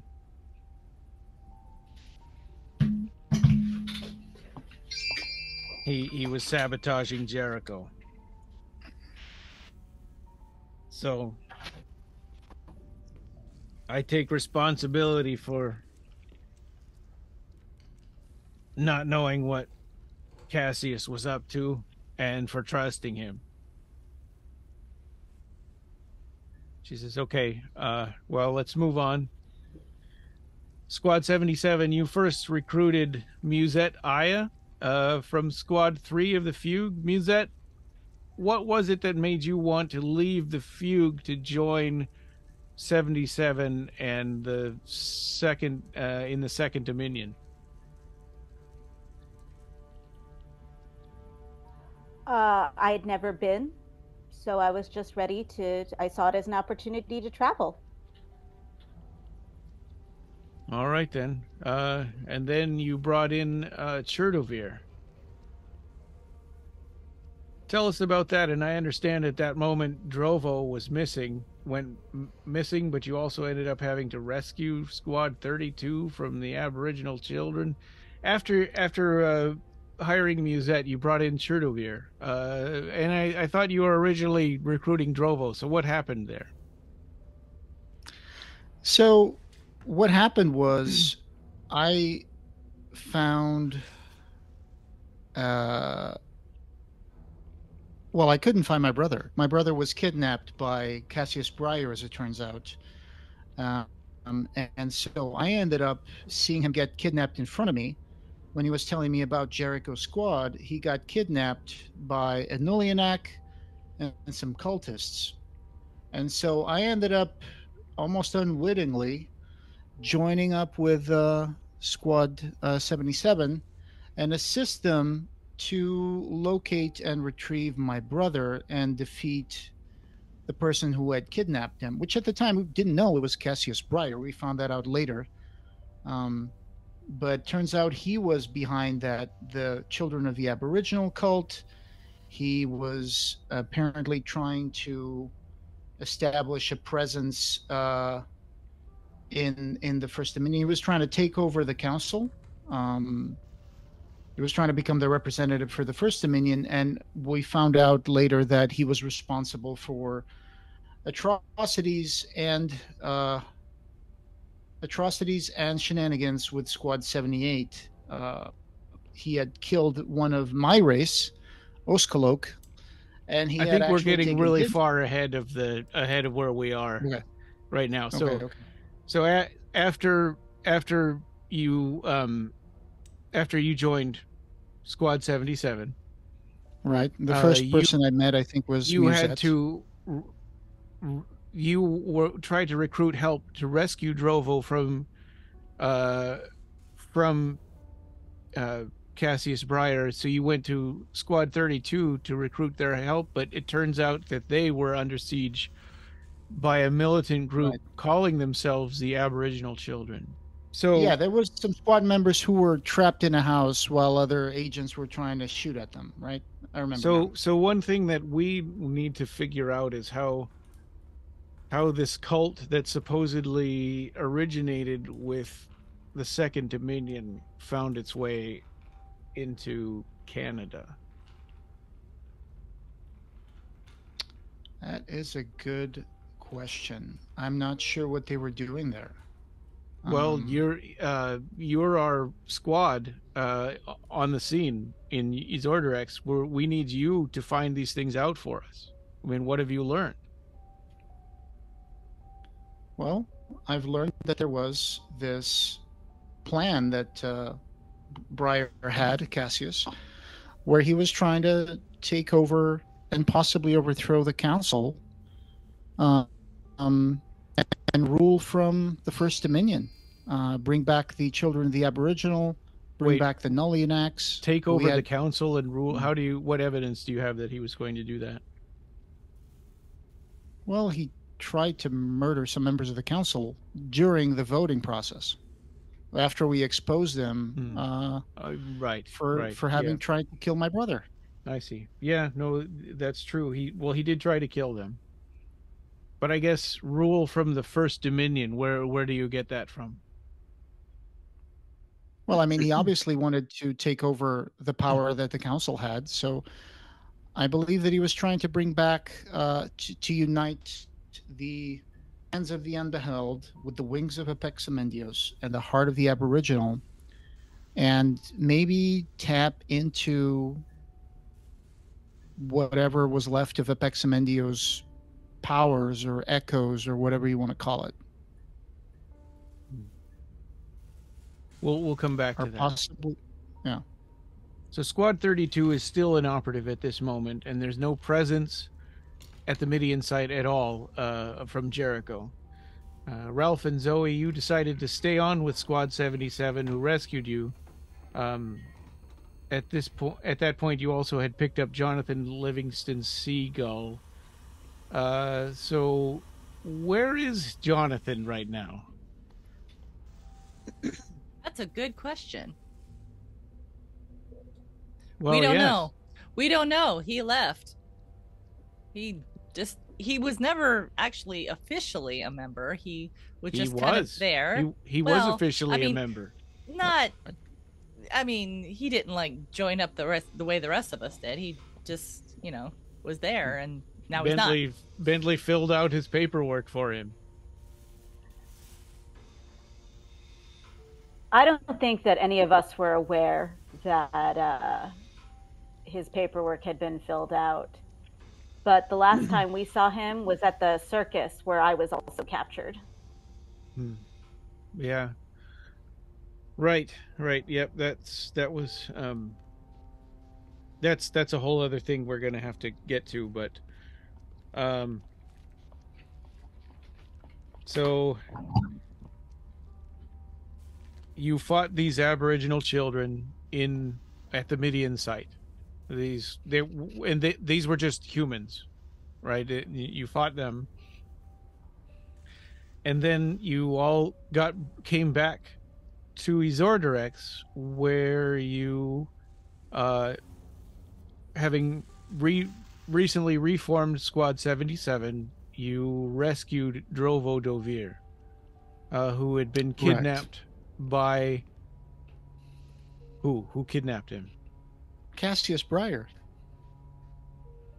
Cassius had kidnapped him. Was he there? You have to see it this way. The children of the Aboriginal were there. And so the children of the Aboriginal were being controlled by Cassius Briar, from what we understood, and what was proven by how many times the children of the Aboriginal showed up and how many times they were doing Cassius Briar's bidding. And also he had access to Voiders and Nullianax. So it seems like it stands to reason that he was probably behind the kidnapping. Right, because every time we saw children of the Aboriginal, sometimes they would also be followed by Nullianax and Voiders and all that good stuff that Cassius was involved with bringing back. Okay. And through the course of that rescue, you accidentally burned down the warehouse, from what I understand. Well, yes. I mean, you have to understand, they had Nullianax over there, and my brother's life was in danger. So we fought. We did extreme measures fighting, and somehow during the fight, the warehouse did catch on fire. I'm sorry. Can you describe what a Nullianax is to me? I've dealt with a lot of things, but I don't know what that is. So the Nullianax were basically the shock troops of the Unbeheld. They were mythical, powerful creatures. with their heads look like praying hands, and inside those heads you see sparks of fire, which was supposed to be the power of the unbeheld. And they could just, one Nolianak could probably level, you know, back in the day when they were in their prime with under Hypexamendius's rule, they could just come over, appear at a village and destroy it within hours. Just one of them. They would just fire those rays and pulverize everything. And sometimes they would also carry weapons, you know, and they were basically really, really dangerous, really powerful creatures that used to do Hypexamendius's bidding. And so their reappearance signifies the possible revival of Hypexamendius? It certainly seems like at least Cassius was tapping into some sort of source of power that allowed him to do that. And he was also trying to, like I said, bring back some sort of union of three elements that could technically give him access to Hypexamendius' powers, or even bring back another aspect of Hypexamendius. That's what we ascertained. I was told this by a giant sphinx, by the way, which is a complicated situation. Wow. Well, on your next mission, it was a tough one, right, at the Tunisian Hell site. We lost Squad 9 and Squad 3, and by the way, we appreciate the fact that you succeeded in there where two other squads had fallen. You fought your way through this against the demons of the Gulfs. There are reports, and she looks at Tressa, that one of you tried to offer up the souls of the dead Squad 9 in trade for your own. Is that correct?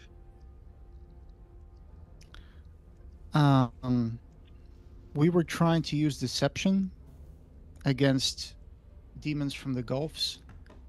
I regret trying to use that kind of deception in front of Tessa.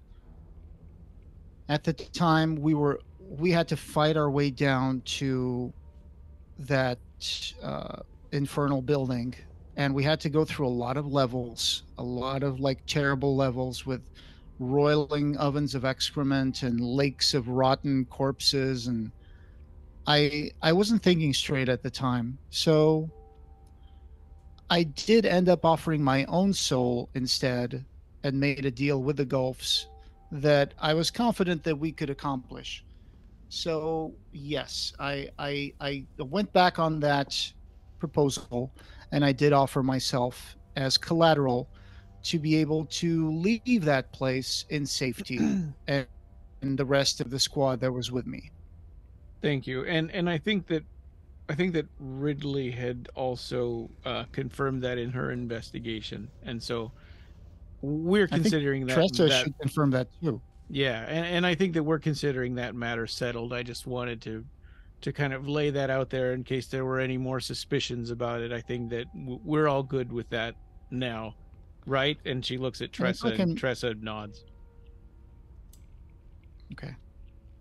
Thank you, Tressa. So, in that there is something else in that encounter.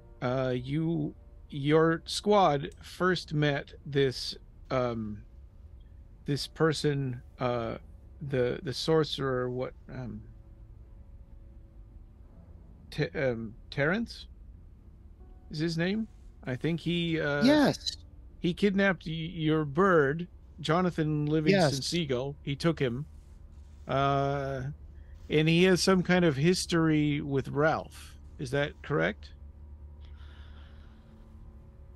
I look at the other people and said, yes, I think he was involved with that circus that we had to rescue Ralph out of.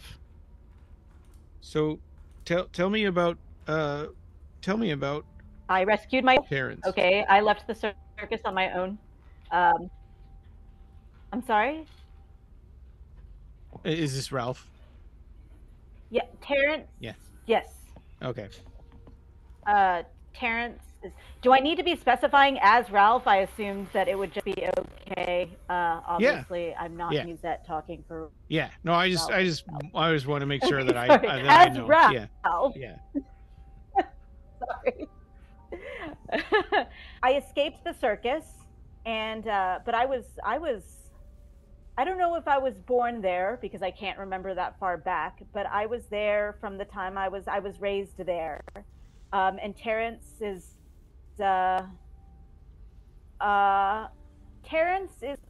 pretty much only concerned with Terrence and will do anything to further his own ends. And what are his ends? I don't trust him. This is the thing we don't understand. We know he infiltrated Squad 78. We don't know who he is or what his goals are.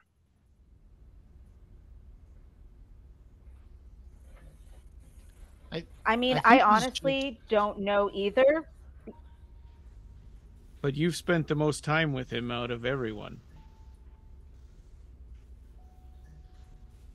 I think he just wants to use his circus, right? The Infernal Parade to just entertain, make money. Okay. Well, as far as I... The answer is no.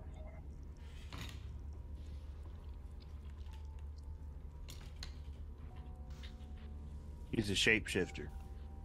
What do you mean, shapeshifter? Sorry, hi, I'm Richard Smitty. I'm kind of new to the group, but whenever we were at the circus and we were fighting him, when I looked through my glasses, I could see that he was more of like a half tiger, half man, versus what everybody else could see, which was just his humanoid appearance. So I think he's got something going on other than what meets the eye. He was pretty elusive as far as whenever we would try to confront him, he was able to get away. But then we killed him. Didn't we kill him? Half tiger, half man. Half feline of some sort. Yeah, he looked like a guy with like glowing eyes to me. But then when Richard saw him through the pair of glasses, I think he saw what they described to you. So that was weird. Did he look like his hands were backwards? Like he had the left hand on the right and the right hand on the left? You know, I didn't notice that. It got pretty heated at the Infernal Parade, so it all happened so fast. I mean, I'm not sure. Did any of you guys notice his hands? I didn't notice his hands. I was taken aback by just the fact that he didn't look the same. Right. Well, you're asking us that like you have an idea of who he might be. Well, there's a creature from the Gulfs, and it's in Eastern mythology called a Rakshasa. It's basically a devil. And the legend says that they're mostly invulnerable, but they can only be killed by a crossbow that's been blessed by a holy person or fired by a good person, something like that. You know, the legends are a little vague, but you managed to kill it somehow. Rakshasa? Yeah. Yeah. So I guess that shows that either we're good people, which kind of goes for us and what we did. Which one of you? Rakshasa. Which one of you killed it?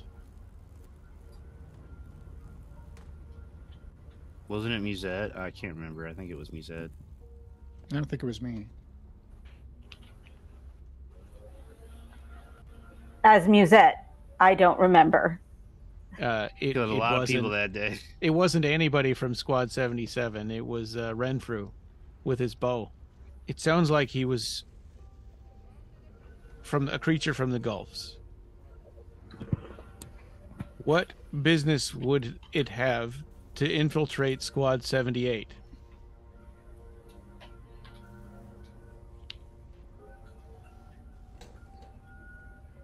Well, he had some sort of personal vendetta I don't against think Ralph. It was actually... Yeah, I think he was trying to get to Ralph. I don't even know if he knew that Oskalosk was actually Cassius Breyer, or if it was just a coincidence that he infiltrated the squad. Oh. Because as soon as he got access to Ralph, he disappeared. He wasn't even involved with anything else, right? I think he was just looking for a new thing to add to purpose. So it had nothing to... You believe that it had nothing to do with this other plot of reviving Apexamendios and the other infiltrators of that poor Squad 78 that has been very unfortunate. That's what I think. Well, I'll tell you what. I mean, if it is a creature from the Gulfs, I could try to find out if other creatures from the Gulfs know about him. How do you mean?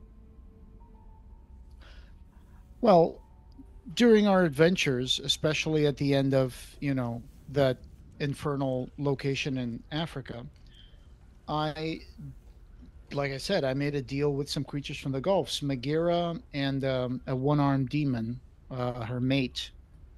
I made a deal with him so we could escape that location, that we would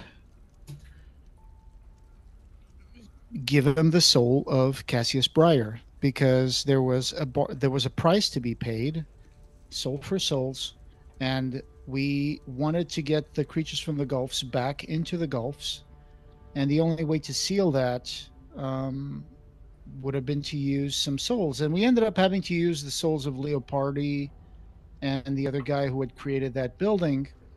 Gaustus was his name. Gaustus, thank you. Yeah. I'm going by my memory, as shaky as it is. Me too. I have a hard time remembering names.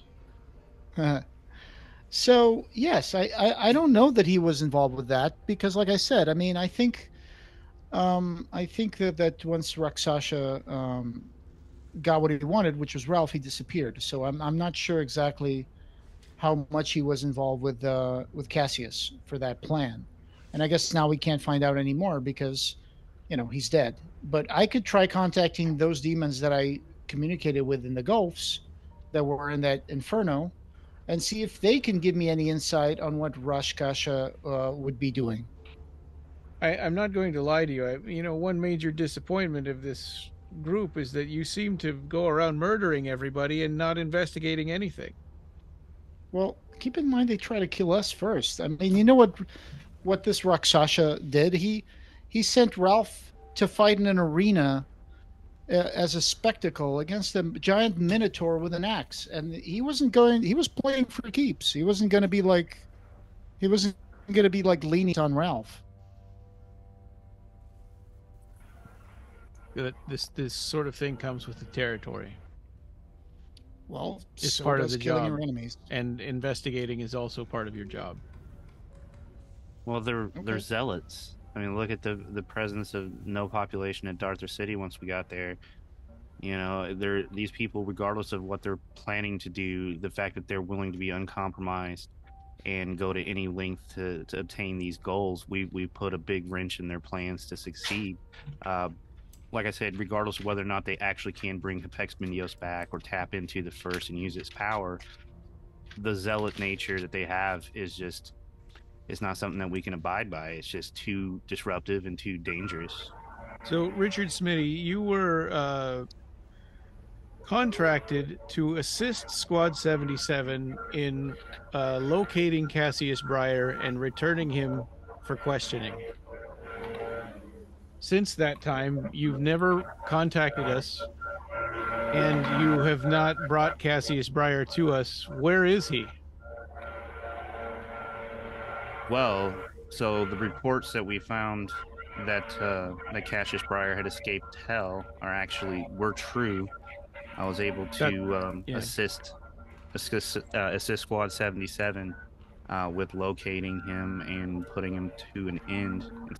It's just been a big spiraling adventure. It's been hard to take any time out to try and contact you back. So you killed him, but you didn't question him. Did you at least retrieve his body and bring that back? We definitely questioned him whenever we were confronting him to begin with. He was, like I said, he was not compromising. He wasn't having any sort of conversation with us. It just instantly turned to battle as soon as we confronted him. And we're here now to debrief. So where's his body? Okay, so you want to know where Cassius Breyer's body is? He's at Durther City, where we left him. Why did you leave him there? Richard, your whole job was to bring him back to us. Hopefully alive, but if not, we at least needed him. I mean, we can still bring him. It's not like we can't bring him. It just don't have him here because I didn't know that's what this was about. We totally have him. That was the reason you were contracted to assist Squad 77, and then you got wrapped up into this other stuff. I'm still assisting. It's just not over yet. Cassius Breyer's over. So yeah, but what do you the want effects from of us? what he was doing aren't over yet.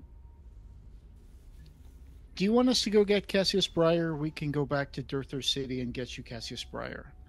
You know, ever since I left my peaceful life of being a librarian, I have encountered countless creatures who have been trying to kill me and my brother and my new colleagues at every step of the way. And it feels like I'm being put on trial here for surviving and doing the job that Jericho Squad is supposed to do, which is to protect all the Dominions from supernatural threats. Part of that job is coming back with information. We are coming back with information. I mean, what information? It's hard to would you learn get anything when you just kill everybody all the time. Okay, granted. I'm sorry, but I actually have to side with Richard on this, because I mean, he's put it the most plainly, which is it's really difficult to try to extract information if these people immediately are trying to kill us. Right. It was a situation where it was clear that we weren't able to talk to Cassius anymore. Well, here's what it comes down to, I think, is that normally if we were just going to investigate this situation, we could have done so, but we feel like somebody tipped off, had some sort of inside information about us, and they had a scheme running against us. So they were actually actively knowing where our position was as far as trying to investigate them. So it wasn't our normal circumstance to just, hey, you know, find and gather information about the situation, because as soon as we, like, you know, I've mentioned before, as soon as they showed up, they already had ulterior motives, and it wasn't what we were expecting when we went in. We had to think on the fly and adapt. Yeah, it was a time-sensitive situation. If we had not acted the way we did, they would have been able to bring together the hand, the heart, and the wings of the Unbeheld and Apexamendios.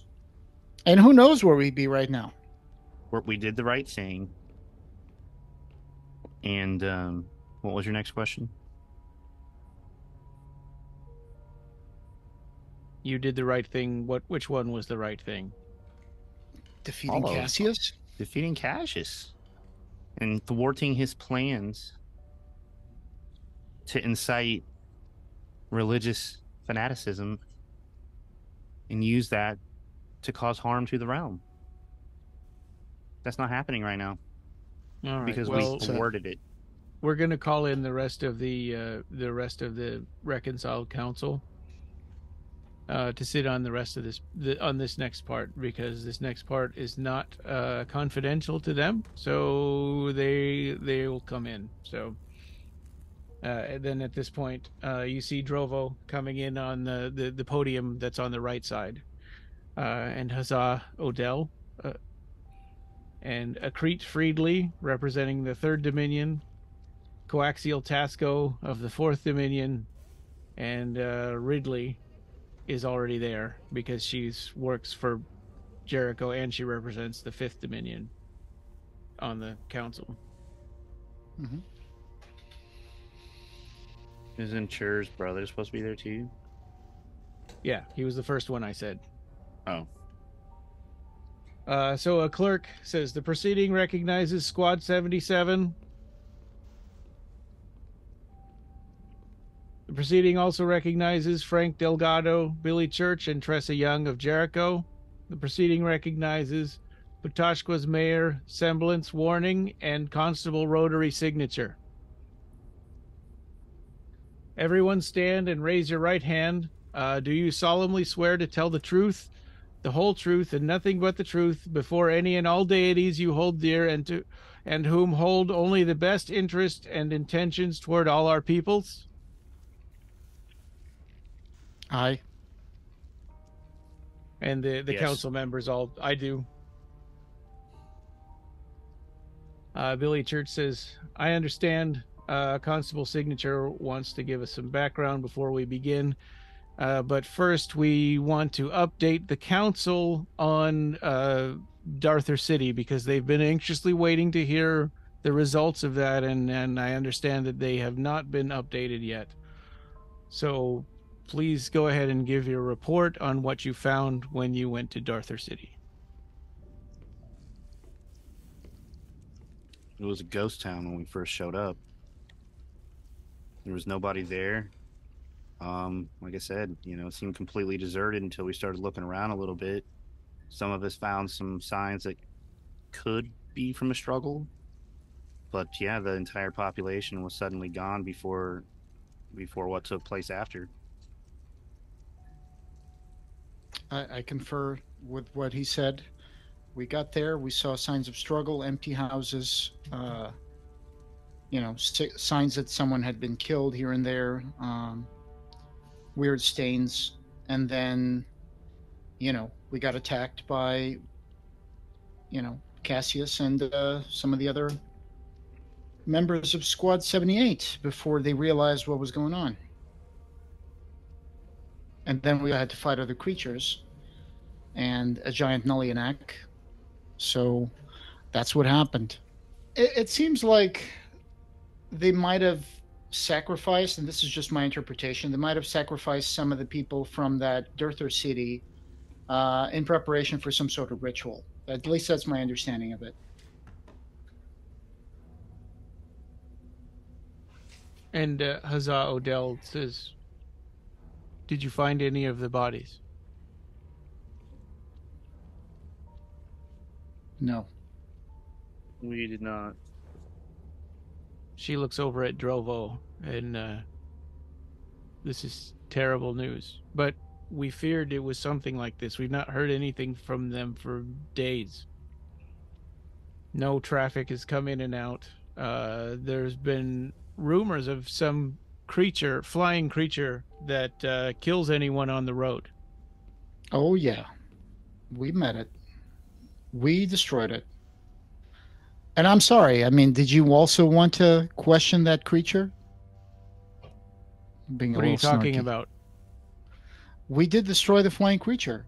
It almost destroyed us. We were going to Darther City, and on the way, we found this weird kind of dragon creature, and it tore off chunks of our van and tried to kill us. So Huzzah Odell says, why would I want to question the creature? What are you talking about? You guys are complaining that we kill everything. Who are you guys? What are you talking about? Well, I'm sorry. I was referring to Riley. She just walked in the room. Billy. I was talking about Huzzah just walked in the room. She has no idea what you're talking. She wasn't part of that. Right. Sorry. I was just looking at Billy when I said that. I glance over at Chur. I'm like, raise my eyebrows. I'm like, chill. Okay. I'll chill. So yeah, we killed the gelatinous worm lizard flying creature that destroyed our truck without any mercy. We just killed it because we're really good at killing stuff. Squad 77. That's us.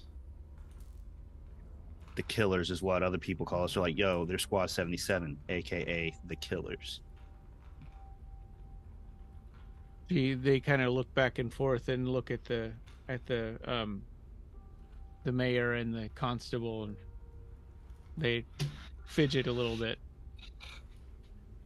Okay. As Ralph, he has no opinion. As Musette, yeah. I personally do not feel that way. I think that everything that we've done has been for self-protection. Yeah. Yeah, but so we did investigate after we did kill the dragon. We cut open into it and found like something inside there, didn't we? Like a sentient life source that was driving that thing, maybe? Can't remember. Make an intelligence check, whoever wants to remember. Okay, I'll make an intelligence check. No, this is a save. Okay, hang on. This was a save, intelligence save. Sorry, let me do an intelligence check. Where is intelligence? Strength, dexterity. Oh, here it is. Okay, let's go ahead and do an intelligence check. I've got 21. Okay. Yeah, you remember it. Inside of it, it seemed to be like a massive cocoon around a smaller righteous creature. Oh. Like the brain was a righteous. Didn't we ask it 3 questions? With a spell of truth or something like that? Yeah. That was the Nolianak, right? He didn't allow us to do it because he just didn't answer our questions. Oh, yeah. Right. It answered your questions. It just didn't give, a lot of importance to lying. So it was actually just telling us the stuff. So yeah, it turns out inside that dragon creature, we found a cocoon around the small righteous brain. So it looks like that thing had been modified by magic from a righteous to turn into that weird dragon thing that was flying around. So that's how Cassius must have created that thing. Cassius And those righteous created that? Well, the righteous seem to be the souls of the Darthers. Or something. So we know that they were being pretty nasty with their magic as far as, turning people into their mindless zombie beings to fight for them. So then we proceeded to Darther City. Right. Yeah, we almost, I think the 2 people who went to Darther City originally, we were going to separate and do some stuff with Squad 78. But then we decided to go against that. And we had to all go and see if we could locate that creature and kill it on the way to Darther City. So that threat is no longer affecting the roads to Darther City. Well, at least that's something. Mm-hmm. So she looks back at the clerk, and the clerk says, "Okay, I understand. So Constable Signature wants to give us some background before we begin. Constable, whenever you're ready." And so you see this kind of bedraggled old guy. He's got a scar across his face. He's missing one hand. He says, "Thank you. And I want you to know that out of respect for you and for Jericho organization, out of the need to avoid all interdimensional incidents, we did not make any arrests 5 days ago. We're here to respect your customs, and in a while you'll hear how it's imperative that you respect ours. That's for the mayor to tell. I messed up. So this is the constable. I was doing the mayor. So the constable is a kind of bedraggled looking woman. Sorry. She's the one talking. And she says, "Okay, so while you're here, you respect ours, I'm here to tell you about the circus. They went by the name of Terrence's Infernal Parade, and they pitched their tents on the outskirts of Patashqua about a week before your squads showed up.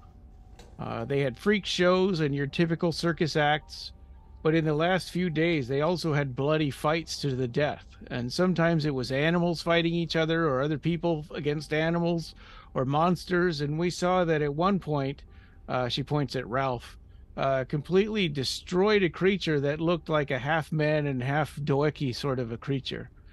And there was a magic bird who was forced to fight an oviate.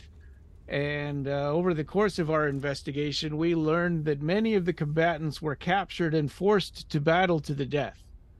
And I have no doubt that this is why your squad got involved, and we were ready to make arrests, ready to break up the whole thing and rescue the captured combatants, when your Jerichos came in and murdered them all in cold blood. At one point, the combatants even surrendered. They put their hands up. And that one, she points at Richard, attacked the one that surrendered. One called Merrye Slaughter, I believe. This was cowardly, an unprofessional act, and it set off a chain of events that led to the murder of all the rest of the circus performers. And I'll let the mayor tell you the rest.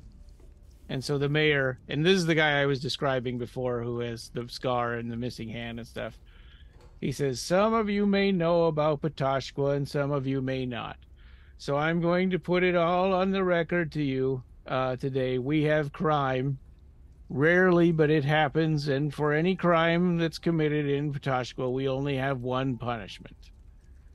You get sacrificed to our sea god. We say Richard Smitty is guilty.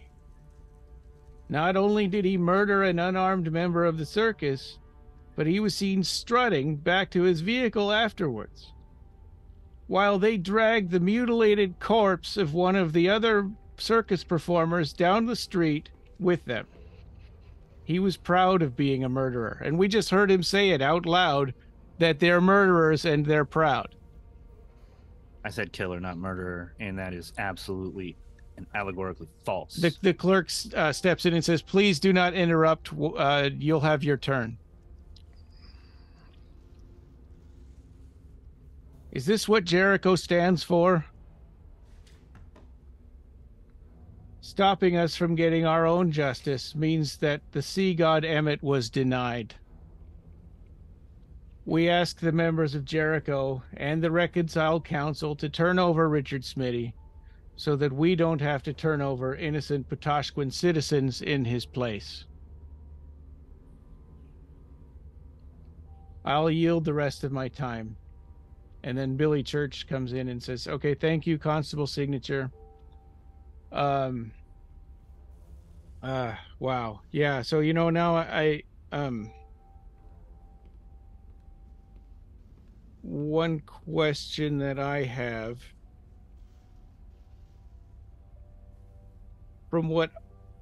so a little background here. One thing that you all need to know. In all of the dominions, everywhere across the 5 dominions, Jericho is a secret, except the 4th dominion. The 4th dominion is the only one that knows about us, and that's because we maintain a gate right there by Patoshka. So they know who we are. You guys showed up. Squad 77 and a member of Squad 78 showed up and murdered the people in a circus. And I know there are extenuating circumstances, and I know one of your members was kidnapped. But this puts us in a very, very tough spot. And on top of that, there's one aspect rescuing your friend and one aspect doing your job, and there's something else when you're killing out of just for fun, or you're dragging the corpse of these creatures down the street, stuffing them into your vehicle. She looks at her notes. To drag them back for what purpose? And again, we were supposed to investigate. I mean, you're supposed to look for any ties that these circus had to to what you guys were looking into, the resurrection of Hepexamendios, and we don't see that. We just see murder. And by all accounts, from what I have heard, Musette called for an end to the fighting, and everyone surrendered. And then at that point, Richard Smitty attacked them and started it up again.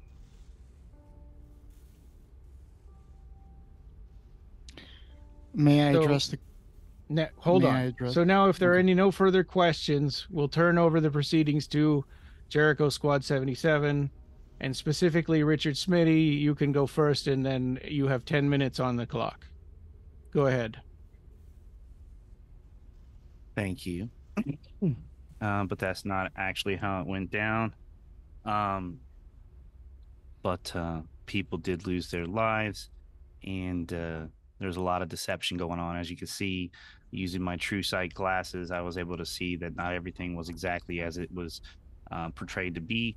So just because they had said that they were surrendering, I had saw some sort of some motion, use some sort of insight to basically realize that this wasn't actually done and it wasn't over. So I took the initiative and was able to save the day. Now, make a deception check. Deception check? Yeah. Deception. Okay. Boom. I rolled a 12. Oh, okay. They don't look convinced. Go ahead. Now, I understand that you might not feel like I'm telling you the truth, but here's what it comes down to. We pulled the bodies back so that we could use some investigation. And if it looked like I was happy or elated, it's because I just got out of a battle and I didn't die. So, yeah, I was a little bit happy for that moment there, but it wasn't reveling in the fact that there were innocent lives lost. Collateral damage is going to happen, but, we did what we could. Well, make another deception check about why you pulled the bodies back. Why did we pull the bodies back? Was it Ralph that wanted to eat them? Yeah, but I ain't going to tell him that. Yeah, but you just said it was for an investigation, so you lied to them again. So you have to make another deception check. 16. Okay. Ralph was going to investigate their insides. Yeah, they're also looking. Man. They put their hands in their heads because they can tell you're lying. Or their heads in their hands. Yeah. Oh wow. They're like. And we were investigating how many steaks could be made. Yeah.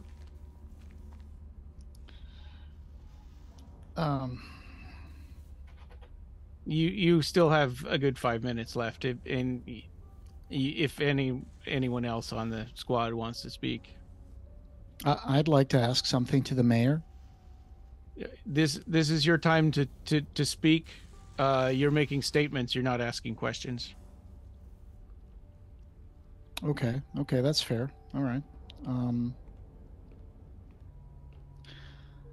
So, from what you said, this circus was in the city of Petashoka, and you guys were aware that there had been bloody combats to the death happening in that circus. You guys hadn't done anything by the time we got there. Creatures were dying. Creatures were being pit against each other to the death. So we saw our Jericho brother, Ralph, being put in a position of fighting for his life in front of a crowd that was paying to see blood. I agree that we didn't have a lot of sympathy for the Infernal Parade when we were there, because we just went there to find Ralph because we found out that he had been captured. And so as such, we decided it was our duty to investigate what had happened and retrieve Ralph by any means necessary. And that's what we did. And if I can interrupt, exactly, that's exactly what we did. We broke up so that we could look from all angles. That was our investigation, to see exactly what was going on, because we didn't know for sure. We know what people had said on the outside might be part of the show, but we didn't know any of that for sure. And we did not go in there guns a-blazing. We waited to see whether or not those rumors were true before any of us did anything. So if anything, those people attacked our people first. Mm-hmm. Mm-hmm. Agreed. Yeah, if I can add to that, we took our seats, and all of a sudden the spotlight starts turning to us, and the guy from the circus starts saying that we're here to do harm and stuff. So that's when it all went down under false pretenses, and we had to defend ourselves and rescue Ralph. As Ralph, I had been kidnapped, and I feel like at some point I had probably said that the circus, my time at the circus, was not a good time. So I think that, I mean, from my point of view, because I was actually down in the arena, Zoe was absolutely correct. Everyone fanned out. Everyone was acting as if they were part of the audience. I don't think that it was anyone's intent to cause harm to any civilians.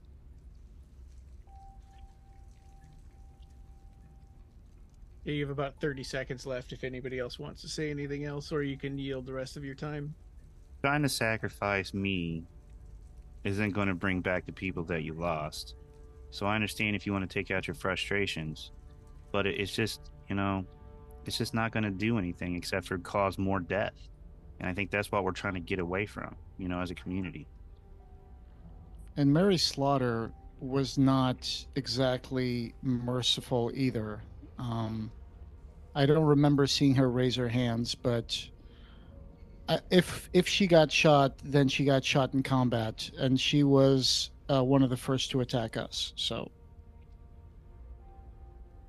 yeah, it was an opportunity attack, in my opinion. The opportunity presented itself. I took it, and it resulted in us being able to tell this tale today. Okay. So we had skipped over the part of asking questions of the constable and the mayor. So if you want to take some time to ask questions of them, Chur, I heard you saying that you wanted to ask a question to the constable. So if you want to do that, you can. No, I'm just curious to know if you guys were aware that there were combats to the death happening at that circus. Why didn't you guys shut it down before we stopped by? It seems like they were having a lot of people, a lot of audience, and they were in fact doing battles to the death. So where were the authorities? We don't have a Jericho squad like you. We have 3 people. And so what you're saying is that you yourself said that you had known about this for days. You're saying that if you had a Jericho squad, you'd send them in? Hello? Here we are. Was that a question? Yes. Are you saying that if you had your own Jericho squad, you would send them in to stop this? I'm saying that with the manpower that we had to act very carefully, and we had a plan, and we were about to put it in motion, but you guys stepped in and did it for us. And what was that plan? Sit around and watch? No, we were going to make arrests. Good luck with that. We went in there and didn't even do anything. We were singled out without doing anything, and they told them to attack us. So if you don't have a Jericho squad, what are you going to do? Go in there and say, oh, well, we have some nice questions to ask you? That doesn't work when they're attacking you. The clerk says, excuse me, can you please keep these to questions and refrain from being argumentative? I'm from New Orleans. That's impossible.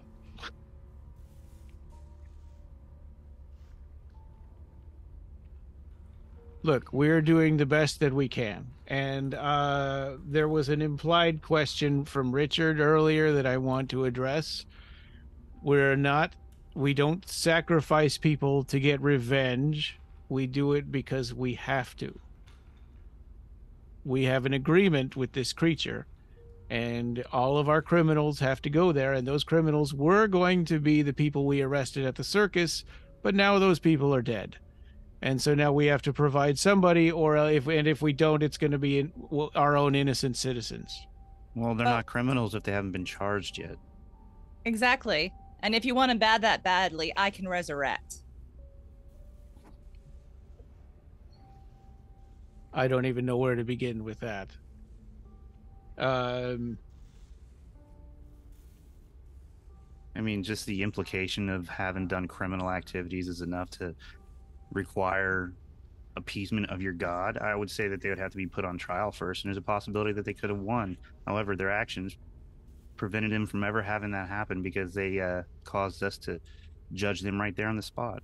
You don't get to tell us how our criminal justice system works, Mr. Smitty. I'm telling you how, human nature works. We're on the 5th Dominion, right?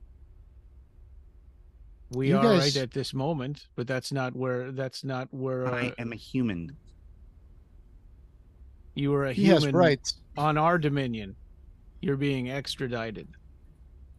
I don't think it should go down that way. Realistically, So, I think you guys are overreacting. If I were over in your some place, I wouldn't want to either. criminals. Well, we don't know how your justice system works, but you guys do have self-defense as a defense, right? I was in the audience that day. I saw what he did, and that was not self-defense. That's anecdotal. Are you a witness, or are you actually trying me?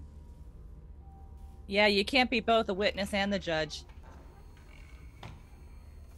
Again, we've got people from the 5th Dominion telling us how... He looks at the rest of the group, telling us how our criminal justice system works. Do you guys... Well, this is Jericho Squad. It's not the 4th or the 2nd. It's the Jerichos. So it's a little bit different than just how maybe your colloquial representation works down there, but I have like federal, basically, Jericho rights that also have to be awarded. You know that I'm going into these foreign lands with the possibility of having to do dirty business, so I think I have some sort of immunity to some of those local antiquated laws. Their eyes get... The rest of Jericho's eyes get really big when you say that. Yeah, I have a question, though. So you're saying you're in the audience. So you saw with your own eyes what happened and how we were singled out and attacked. Isn't it possible that you might have misunderstood what Merrye Slaughter was doing? And if I understood correctly, you're saying some of those people at the circus were criminals you guys sent to the circus? For what purpose? Wait, what? Didn't he say that they would send criminals to the circus? No. What is that? What are you talking about? Okay, so what did he mean about criminals in the circus? Because I thought you said something like that they had sent people to the circus undercover or something to see what was going on. They have 3 people in law enforcement that were in the audience. They had 3 people. So you guys had 3 people from law enforcement in the audience, not criminals. And okay. So you had 3 people in a circus full of deadly creatures and obvious gladiatorial combat, participants. And so my question to you is, what was your plan? What were you guys going to do to shut that place down? How would you propose to make arrests to a group that has a giant 9-foot minotaur with an axe? First of all, that minotaur is dead. Yeah. You're welcome. Are you taking credit for that? Well, you weren't even there. As Ralph. That was me. He was delicious. Yeah. He was delicious. I stand by my... That was Ralph, a Jericho Squad member. So you're trying to say that you had a warrant for Merrye? What's a warrant? Warranting the arrest. What are the? He mission looks at to looks at the arrest. rest. He looks at the rest of Warrant's the. a word though too.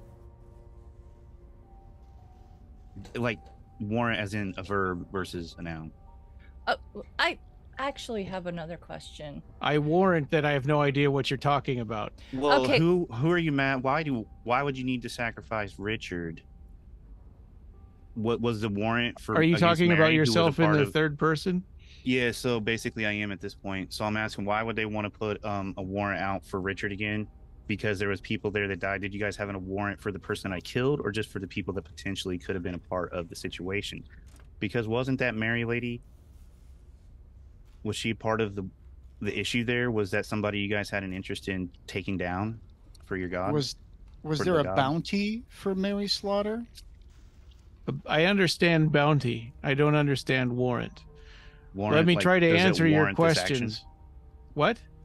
Does it warrant this sort of action? What sort of action? Arresting her? Arresting Merrye Slaughter? Yeah. Mm-hmm. Merrye Slaughter was a captured combatant, just like your person Ralph that you rescued. So then The only that difference is nullifies the claim. you rescued one and you murdered the other. And you guys weren't there to arrest her, so you don't have to worry about appeasing your gods because your gods don't require her. That's what you were saying. The clerk speaks up, said, "Please keep these to questions only, not statements." Question mark. As Musette. Okay, so can Zoe, because she did already offer, and she did point out that can she resurrect Merrye Slaughter, and can we give her to you as replacement for Richard? Absolutely not. Merrye Slaughter was a victim. My question is, you said you were one of 3 people sent there to observe. Who are the other 2? The constable sitting next to me. Wait, what do you mean sent? I'm the mayor. You said you sent 3 people there to observe what was going on, I and was that you there. were one of them. I was there, the constable was there, and we have a deputy. Who How is the come you guys deputy? didn't help us then? Who is the deputy's not- deputy, and why are the- we not? 2 questions. 1, who is the deputy? And 2, why are we not talking to these people individually so that we know that you don't get your stories all straight together? 2 of We the don't- 3 we of don't- us we don't know are that you're here stri- right now, and the deputy's not here because the deputy doesn't have high enough clearance to come through Jericho, and that's on you guys. We need to talk to the deputy because 2 witnesses at the same time can get their stories straight. But if you talk to people individually, they can't do that. Well, what I'm saying And we is, can see if there's any inconsistencies, because I don't believe for a second that people were just sent there just to observe unless they were actually just part of the audience. Is that a question? Yes. May we please question the deputy? Why are you asking me that? I wanted him to come, and they said no. That's you guys. That's Jericho said no. We didn't say no. so let You're me Jericho, ask you a right? question then. Jericho said no. This is the first I've heard of it, so obviously I did not. And Billy Church says, "Yeah, that the deputy didn't warrant clearance." So, can I ask a question then, since this is about Richard, or me, I guess? You guys had told us that you have 3 people that you could send down there to investigate before you shut this place down because it was bad, and you were going to bring those people to justice. And then we somehow prevented you from bringing these people to justice by killing them. However, the person that you guys are singling me out for is Merrye Slaughter, and she was actually just a victim because she was in there just like Ralph as a contestant, as a combatant, versus being a part of these people you were trying to bring down. So This that would sounds like a nullify your statement. claim. Wouldn't that nullify your claim of saying that I prevented you from getting justice for this god, when in fact the person that you're questioning me about murdering wasn't on the list for your god? I don't understand the question at all. We weren't The there to question is- arrest Merrye Slaughter. Exactly. So why you put me on the chopping block for Merrye slaughter? We were there to arrest other people that you murdered. But Which you are... committed a crime. You committed a murder there at the circus. No, I didn't commit a murder. I attacked. That she ended up dying. You attacked from it, a person who had raised her hands in surrender and backed away. Man, we're using subterfuge. We're using intimidation and persuasion tactics the whole time. Just because you raise your hands doesn't mean it is over. I'm just saying. I agree with that statement. I agree with that statement. If I remember correctly, those knives that she had didn't drop until she was dead. Yep. Good point. So I can go like this, but if the knives are still going around in the air, that doesn't mean I'm giving up. It just means I'm backing away. while my weapons are still attacking. I agree. I remember she was still attacking. You're the one who called, aren't you the one who called for the surrender? And they all agreed. I did at one point, but it was so hectic. There were some people that weren't stopping. Yeah, it's the heat of combat. And so, if I remember correctly, also some people did run away, and we didn't bother them. It's just the ones that kept attacking. Is that a question? Is that not right? Is what not right? That some people did run away and we left them alone, but the people who kept attacking is who we fought. No, you killed them all. No. There was one clown that ran off. I remember that. Nope. No, you killed every single one of them. You really did. You killed them all. No, there was one that ran. I remember there was one that ran off. He was down at the bottom of the screen. There were two animal handler people that had managed the cages that had push brooms. Those people you didn't kill. Because they weren't attacking? Yeah, and there was a guy that manned a cannon that never fired at anybody that also didn't get killed. Yeah. Okay, so let me see if I understand this correctly. You are saying that we murdered everybody, and now you're just saying that we did not murder everybody. That was me, Ryan, telling you what happened because you weren't remembering because you're talking about a clown that ran away. Well, it was one of those low-level people. But still, let me see if I understand this correctly, and I'll phrase it in the form of a question. On the one hand, we murdered everyone according to the people questioning us. And on the other hand, we did not murder everyone. Is that what's going on? We have two different stories here going on at the same time. You murdered everyone that was in the arena to fight and attacking, yes. Actively attacking. Yeah, so and if someone is actively attacking you murdered all of the ones that surrendered.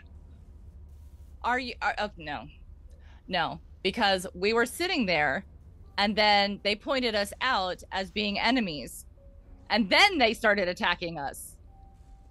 So it seems to me that that would be self-defense at that point. Is that not right? That's and when their boss, the Terrence was his name, when he died and turned to ash, Musette called for their surrender, and they all agreed, and all of the enemy combatants who were there as prisoners raised their hands in surrender, and then Richard decided that was the opportune moment to murder Merrye Slaughter. The knives did not fall. I didn't kill her in one shot. It's not like I murdered her. I attacked Actually, her. you did kill her in one shot. Well, it's not my fault. She couldn't handle it. Can I ask you one thing? So you were there to arrest people from the circus. I'm assuming that means you would have arrested the people that were there and anybody who had murdered.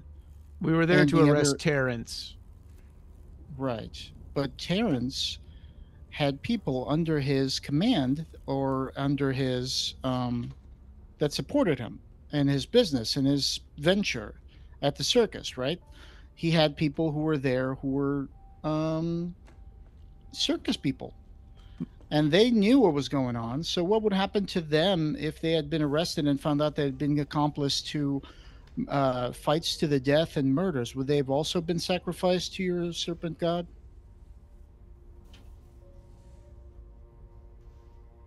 Is that an insult? It's not a serpent god. Well, There's I'm no sorry, serpent what kind of god. is it? It's a sea What god. is- A sea god, yes, thank you. I'm sorry, I apologize. So a sea god. So my question to you is, so whoever murders someone gets sacrificed to the sea god, correct? No, that's not correct. Whoever Okay, commits so a what- crime Only in punishment. Patashqua or on its outskirts gets sacrificed. So murder is not a crime? Murder is a crime. Okay. So One of Merrye many Slaughter- crimes.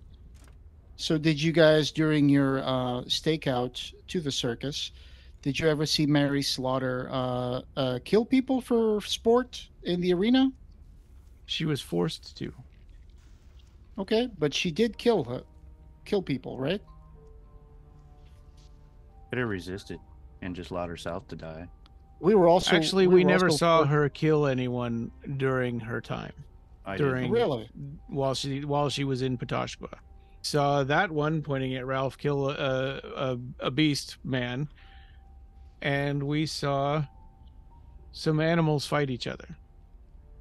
Did you not see Merrye Slaughter try to kill us? Yes, I saw that. She was Okay. The results of our investigation were that this circus ran itself in quite a different way up until it was taken over by Terrence. Terrence was the only one we were going to arrest. He was the one forcing all the rest of them to do these things. He was the one in charge. He was the one we were going to arrest. All the rest of them we considered to be kidnapped and forced into servitude. Okay, thank you. The clerk chimes in and says, okay, now are there any more questions for anyone involved?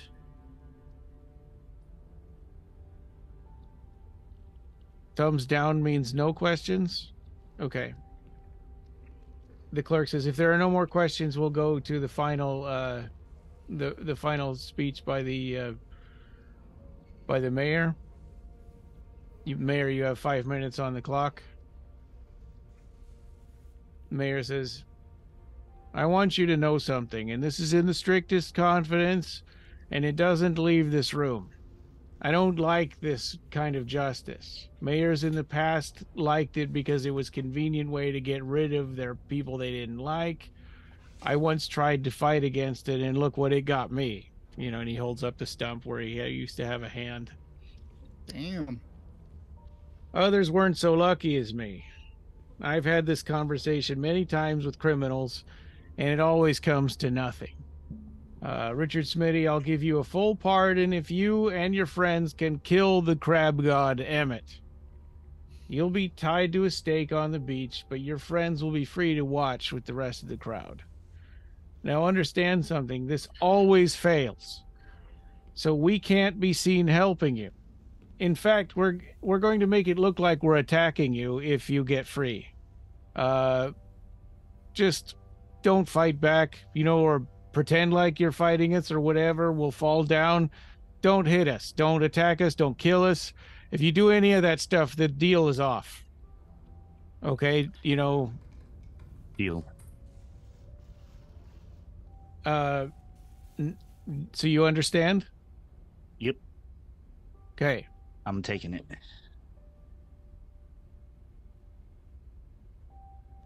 All right, then. Thank you very much. We totally probably don't deserve that, but I really appreciate your lenience today. Thank you so much. I'll comply with whatever is required. If you can get rid of this thing, it will be a huge help to our town as well. Wait, now I do have questions. We can go ahead. So, am I supposed to kill this thing or no? Yeah. Is this giant crab your sea god? Yes. You Well, don't you worship it? Probably not by free will, though. No. Okay. Well, it depends on I who see what you're doing. It depends on who you ask. Some people in town worship it. Most of us are just afraid of it. This is a long-standing deal that we have with this thing that I don't agree with, and it's awful. I mean, any crime that you commit, this is the only punishment. Can you imagine? I'm on board with this, but this is a very roundabout way to recruit the Jericho Squad to help your village. That's all I'll say. So We'll who do am I it. supposed to only pretend to hurt? This isn't a subterfuge. I mean, the crime, as far as we're concerned, the crime was real. Oh, so you're going to sit me out on a stake, and I'm going to pretend to get away from you guys and not actually hurt you, and then when I do, I can kill Emmett the crab. No subterfuges there for sure. No. No, I mean that we believe that that Richard's crime was real, that he committed an actual crime. We're not pretending that he's a criminal. Okay. You're just pretending that you're going to enforce that with your giant Emmett crab. Okay, that's fine. We'll help. Hey, we'll do it. There are going to be other criminals there too, and I'll give them this same exact speech in private. Sure. I've given it many times. No one ever lives to tell about it. That is an interesting justice system you guys have. Very interesting. Yeah. Ooh. Yeah. So we just got called out on the carpet for being a bunch of murderers, and now he wants us to murder somebody. Are you telling that to us or to him? I'm thinking to myself. I'm just... Oh, okay. Yeah. Everywhere we go, they're like, man, those guys will kill us. I'm just going to look at you guys and look at Richard and be like, all right. Well, like I said, this is a really roundabout way of getting us to help them defeat this crab. Okay. All right. I'll do it. Could have just asked. Yeah. Well, he still thinks we're criminals, but I think, have you guys been recruiting criminals just to see if they can help you guys get rid of this giant sea god? Well, we make this offer to every criminal. Right. That makes sense. Hell yeah. Makes More sense, criminals, the better. So any crime puts you in a position where you have to fight this crab god. Okay, I see what you're doing. Mm-hmm. I got you, fam. All right, so we're going to fix that for you at our earliest convenience. What, right now? Yes. We'll be heading over there. Beheading? We will be heading over there. Rim shot. Yeah. Sometimes there are beheadings, but that's nothing to do with us. Is that foreshadowing? Beheadings by a giant crab. I've heard this Emmett the crab name before. Don't look at me. I don't like seafood. Maybe if Jonathan was here.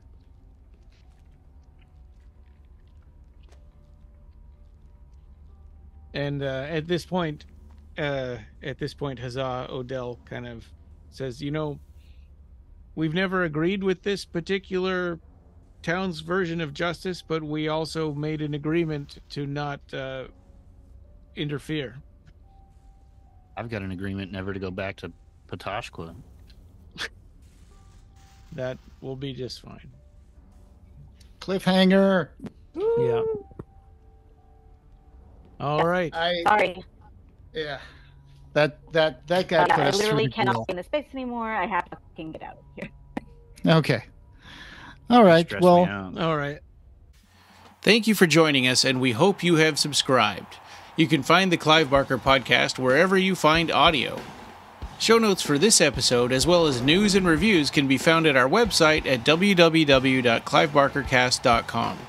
The Clive Barker Podcast, or BarkerCast, is an independent editorial podcast and blog that is not affiliated with or under contract by Clive Barker or Seraphim Inc. This is a labor of love by the fans for the fans. Watch for our annual Kickstarter fundraisers to get some cool stuff, and you can buy t-shirts on our TeePublic store. Go to teepublic.com and search for BarkerCast.